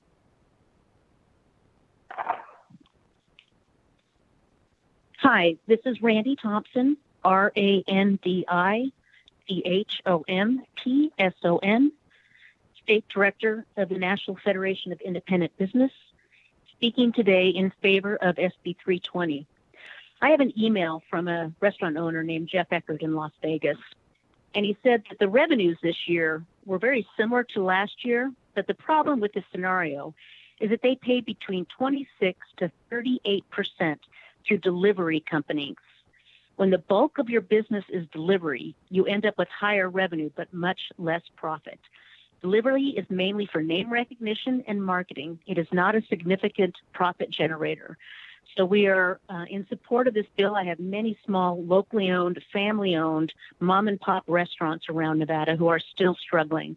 And SB 320 will adjust the relationships between the third-party delivery providers and those small independent restaurants that are so valuable to our community. It's what makes our community, and it allow them to have more transparency and more accountability.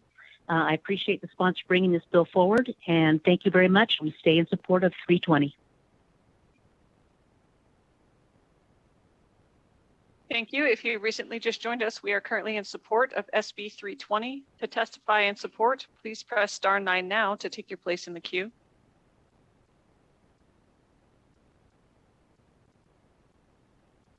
Chair, you have no callers left in support at this time. Right, so let's go to opposition.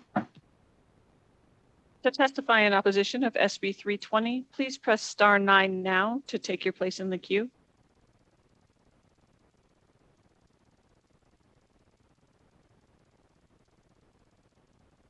Caller with the last 3 digits of 096. Please slowly spell and state your name for the record. You have 3 minutes and may begin.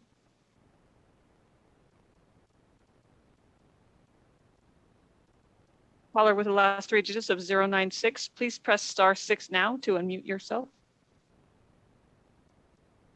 Thank you. Please begin. Good morning, Chair and Vice Chair and members of the committee. Thank you for your time today. My name is Hannah Smith, and I'm the head of government relations for the Western United States at Grubhub. We currently oppose this bill, but are in active conversations with the bill sponsor, committee members, and the Nevada Restaurant Association, and are hopeful that we can find a path forward. At Grubhub, we appreciate the state of Nevada's commitment to supporting restaurants that are the lifeblood of cities and neighborhoods across the state. This is a commitment that we share and has been at the heart of our work since we were founded in 2004. And I particularly want to thank the Nevada Restaurant Association for their tireless support of the state's restaurants and Delivering with Dignity, a local Nevada organization that works with local restaurants and nonprofits to deliver food to those in need during the COVID-19 pandemic. Grubhub is proud to have partnered with Delivering with Dignity through our Grubhub Community Relief Fund.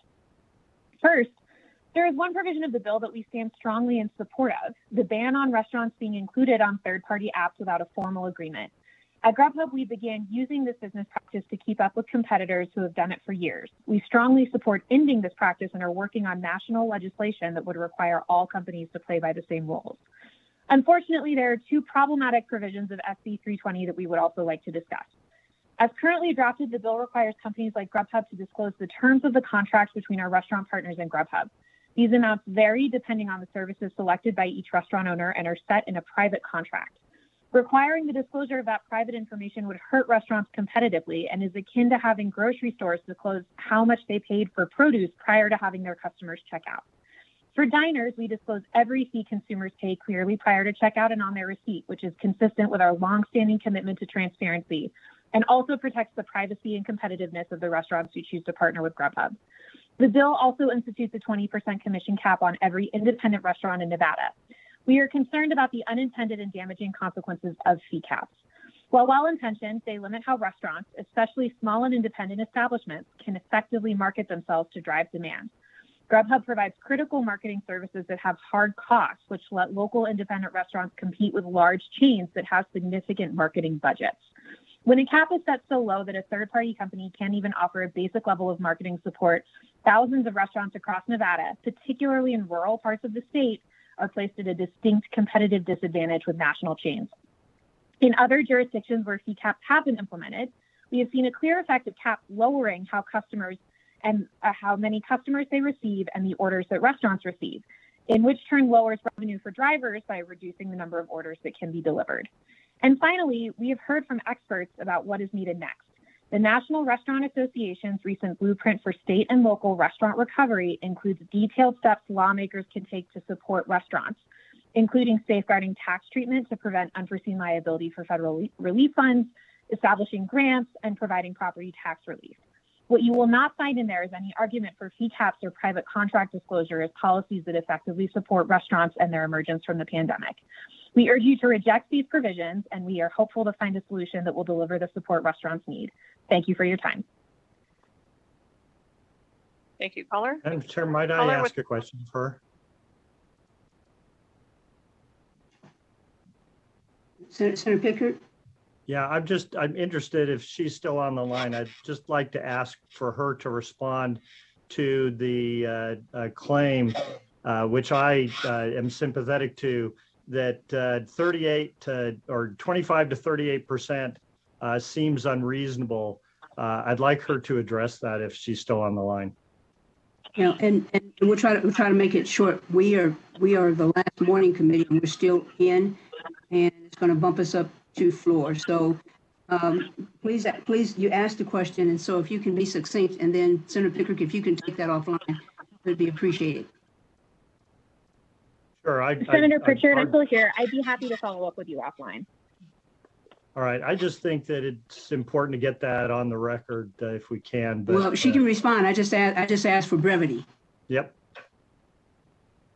I'm sorry. Can you repeat the question?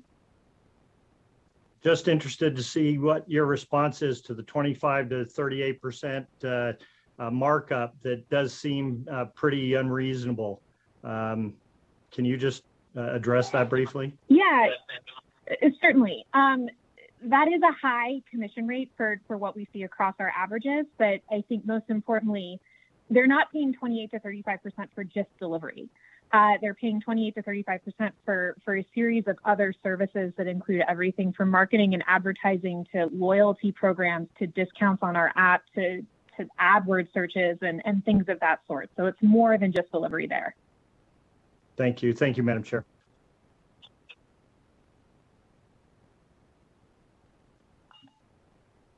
Thank you. Moving to the next caller. Caller with the last 3 digits of 705. Please slowly spell and state your name for the record. You have 3 minutes and may begin. Thank you, Madam Chair and members of the committee. My name is Robert Callahan, Callahan, and I'm with the Internet Association. We represent the nation's leading internet companies, and we are opposed to Senate Bill 320. We are opposed to the open-ended cap on restaurant commissions as proposed in this bill.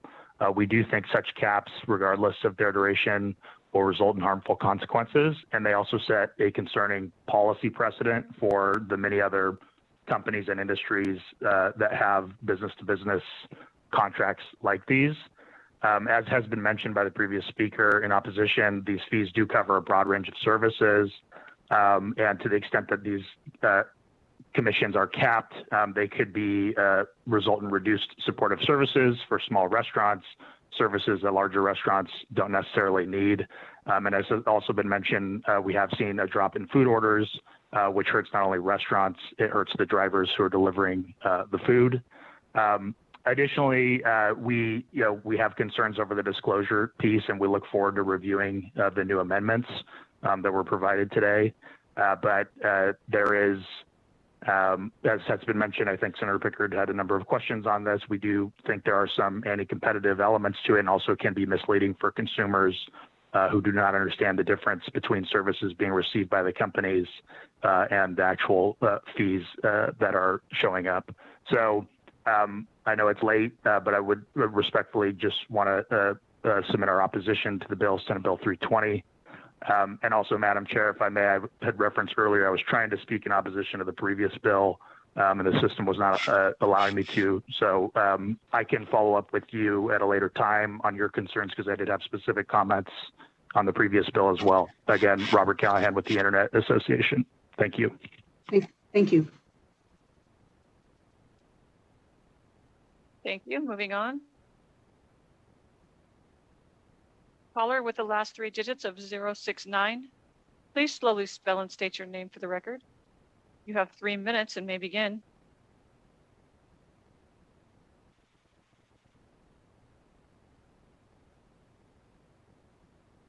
Thank you. Please begin.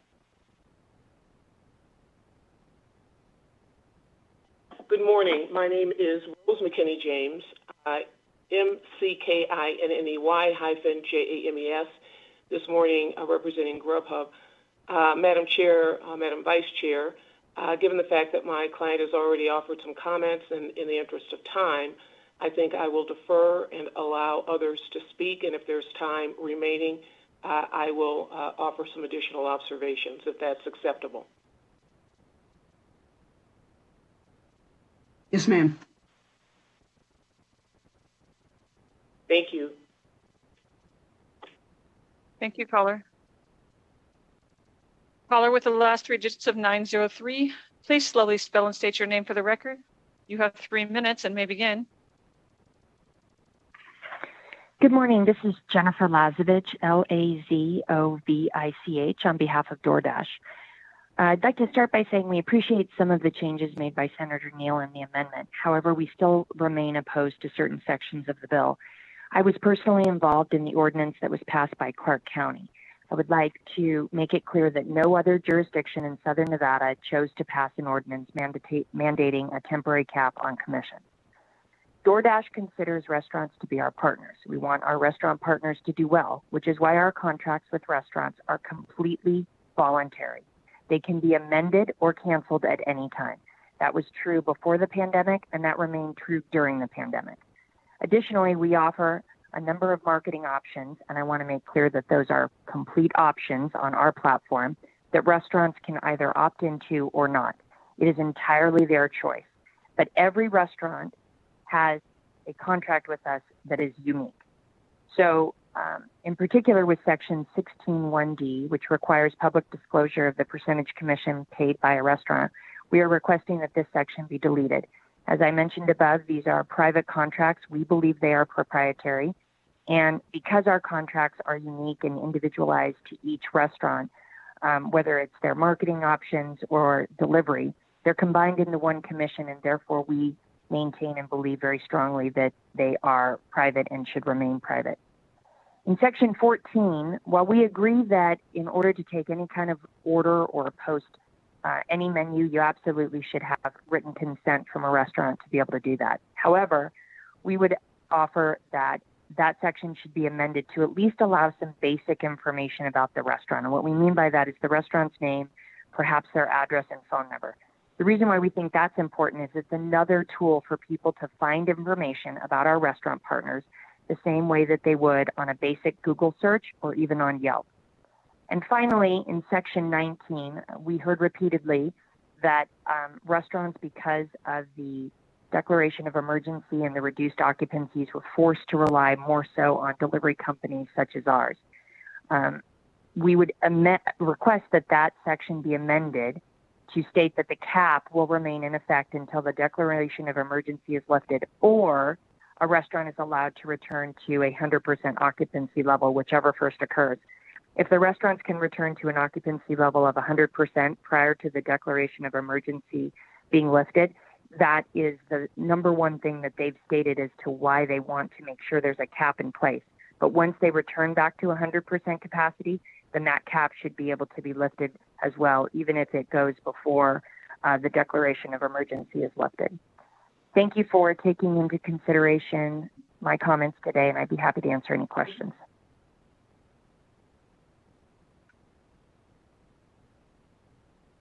Thank you, caller.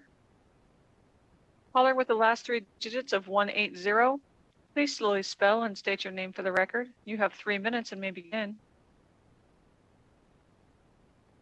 For the record, my name is Laura, L-A-U-R-A, Curtis, C-U-R-T-I-S. Good morning, my name is Laura Curtis, and I'm the Government Relations Senior Manager for DoorDash. Thanks for the opportunity to testify today. While we do appreciate Senator Neal making some changes to SB 320, we still remain opposed to certain portions of the bill, as Jennifer mentioned. But our biggest concern is still with Section 16(1)D, which requires a percentage disclosure of the commission charged to a restaurant by a third-party delivery company. The commissions that are negotiated between a restaurant and DoorDash are private and should remain that way. The commission should not be mandated to be disclosed. And when restaurants choose to partner with DoorDash, they agree to pay fees, not just for delivery and pickup, but for a wide range of optional services such as advertising and marketing. For example, some restaurants may pay a higher fee for marketing options to attract new customers or expand their existing delivery radius. Other restaurants may not want to pay for these options. All these fees restaurants pay are voluntary and confidential. Additionally, the information is highly competitive between food delivery companies. And I'd also like to note that restaurants themselves set their menu prices on our application, and so they can set their menu prices and build in those commission costs if they want. Exposing this information would be the same thing as requiring a restaurant to put on their menu or receipt the cost breakdown of a burger, a percentage of how much was paid to the meat distributor for the burger, the bakery for the bun, and how much is paid to each worker. Using the language of SB 320, the restaurant would also need to disclose the name of the meat distributor or the bakery. Again, these are private contracts and should remain private between the parties. DoorDash has already committed to not adding new restaurants to our platform without consent, as this bill would require, and we support the other portions of Section 16, which require disclosures of other information such as total online food order prices, sales tax delivery fees, and gratuities to be paid for the driver. Again, we do appreciate the amendments, but we would like to continue to discuss the amendments that we have proposed today, and we look forward to doing that. Thank you for your time. Thank you, caller. Caller with the last three digits of 626. Please slowly spell and state your name for the record. You have 3 minutes and may begin.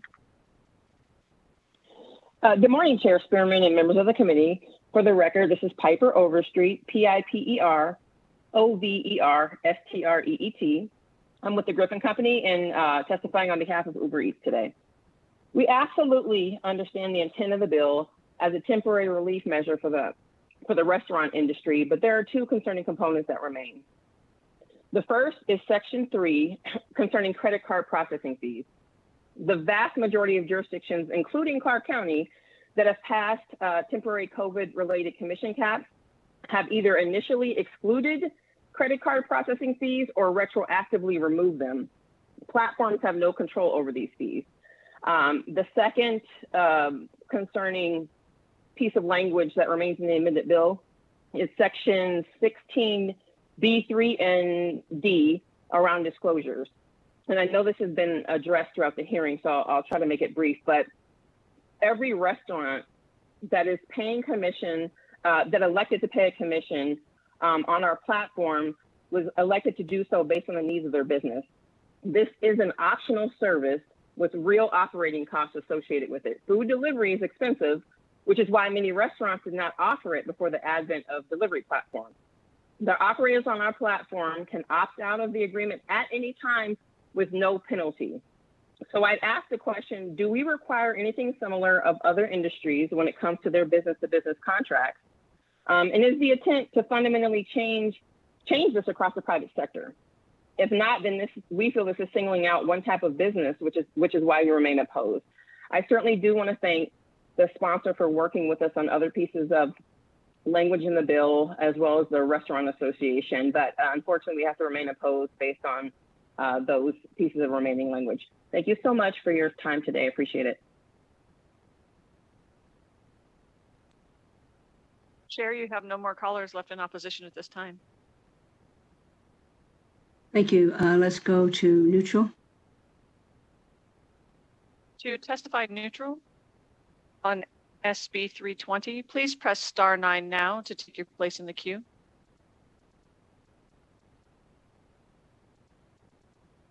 Caller with the last three digits of 070, please slowly spell and state your name for the record. You have 3 minutes and may begin. Good morning, Chair and members. My name is Cameron Demetre, D-E-M-E-T-R-E, and I'm the Executive Director at TechNet. I actually had registered to be in opposition, so that's where my position is at. Is that okay if I continue?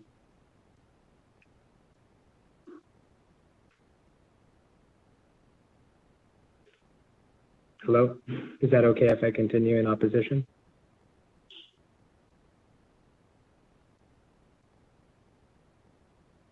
Did you call in for opposition? Yes. Yes, Chair. Okay. Okay. Please continue. 3 minutes. Thank you, Chair. TechNet is the national bipartisan network of tech CEOs and senior executives that promotes the growth of the innovation economy and represents over 85 companies and 3.5 million customers. We respectfully oppose SB 320. Food delivery platforms have become crucial to restaurant and local businesses remaining open and continuing to generate much needed revenue. These are valuable partnerships that have enabled restaurants to reach new customers. And since COVID-19, our companies have provided tens of millions of dollars in direct restaurant support and have spent millions more providing free meals to healthcare workers, seniors, school children, and other vulnerable groups. Restaurant commissions cover a broad range of services made available to restaurants through our members' platforms. They're not one size fits all, but rather are tailored to each restaurant's needs. These restaurants are able to collaborate on marketing, determine the appropriate neighborhoods to open new locations, and see how pricing affects consumers' demand. Commission and fees go a long way towards supporting delivery platforms' operational costs and ensuring workers are paid fairly. The operational costs covered by commissions and fees include onboarding new delivery people, ensuring that delivery workers are paid fairly, maintaining safety, including insurance costs and providing PPE, tech services, including payment processes, order management, app maintenance, and dispatching tech. Commission caps would dramatically curtail the services offered by delivery platforms, making food ordering and delivery more expensive, potentially limiting access to food delivery to more rural parts of Nevada. This in turn would significantly reduce demand and limit restaurant revenues and earning opportunities. Delivery network companies are competing for restaurants' business and offer a wide range of partnership structures and commission rates to suit restaurants' needs. These fee structures are transparent and clear when any restaurant enters into a contractual partnership with a delivery network company. And finally, we believe the disclosure requirements, as others have outlined in the bill, are deeply troublesome as they are private contracts between parties in a highly competitive market.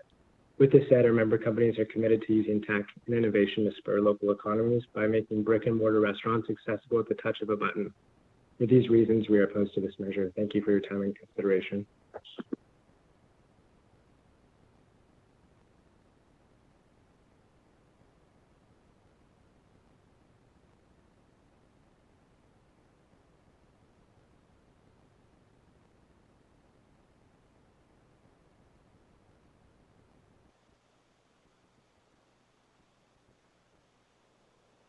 For the record, my name is Kerry Moore, K-E-R-I-M-O-O-R-E. I'm actually wanted to speak in support of the bill, if that's okay if I continue. Yes, ma'am. 3 minutes. Thank you. My name is Kerry Moore. I'm the Marketing Community Manager for Think Food Group Restaurants, specifically Jaleo by Jose Andres and China Poblano. And over the years, our two restaurants that is located in the Cosmopolitan of Las Vegas have had their menus stolen and posted on third-party delivery service sites without our consent. We had to call or write letters to have our menus removed, just to have them reappear on delivery sites after a few months. It should not be the burden of the restaurants to audit all third-party companies that we do not have written contracts with. The relationship should be bound by a contract if they are to use our intellectual property. Without having regulations placed on the delivery services, our restaurants can lose reputational and quality control if they continue to offer our menus, which, as stated before, are mostly out of date, without any permission. Our restaurants currently do not use any third-party delivery services now because of our location on the Strip and within a hotel. Yes, costs involved using these platforms are an issue, but for us, there are too many variables and timely steps involved in having our food delivered while keeping our quality standards in place. Bill SB 320 will allow Nevada restaurants to keep and control their brands in the delivery marketplace. Customers will have a clearer understanding on what they are paying for before placing orders, and third-party delivery services, I believe, will have an opportunity to work with more businesses that they may have mistrusted them in the past. Thank you. Chair, you have no more callers that are neutral at this time. Thank you. Senator Neal, support, opposition, and neutral. Do you have any closing comments? No, Madam Chair. I want to say thank you for hearing this bill, and that's it. Thank you. And so with that, we will close the hearing on Senate Bill 320. And we were going to hear another bill today, Senator Lang, but we ran out of time. So we will hear that first thing tomorrow. And I'm just going to ask committee members to be mindful. We still have about 25 bills to hear. And when you ask questions, if you can limit it to one while we're in the meeting and then take the others offline. If we don't get through our quota this week, we only have next week, and I'll be forced to cut some other bills that we will not have time to pursue. There's some that we didn't have time to pursue and there's some other bills coming over from the Assembly that are duplicative. So we need to make sure that we're being judicious with our questions and the time so that we can hear remaining bills. If we run out of time, then that's going to be bad news for some people who wanted their bill to be heard. So please keep that in mind. And we'll open it up now for public comment. Thank you, Chair. To speak in public comment, please press *9 now to take your place in the queue.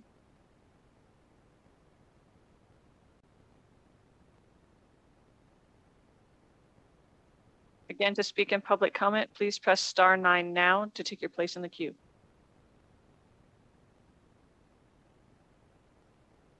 Chair, you have no callers for public comment at this time. Okay, thank you. So we will be back here tomorrow morning at 8 o'clock. And just had a question from someone, why do we limit? We only meet once every 2 years, and that's only for 120 days. And if you look at the number of bills that have been processed or have at least been written by our legal staff, we've got, I think it's north of 900, might be 1,000. So as chair, I try to be as fair and understanding as possible. I just know that with the number of bills that we have left, if we continue to go at this rate and only process 2 bills per day, there are going to be a lot of bills that will not get a hearing. So with that, we will adjourn and we will be back again tomorrow morning. Thank you. We are adjourned.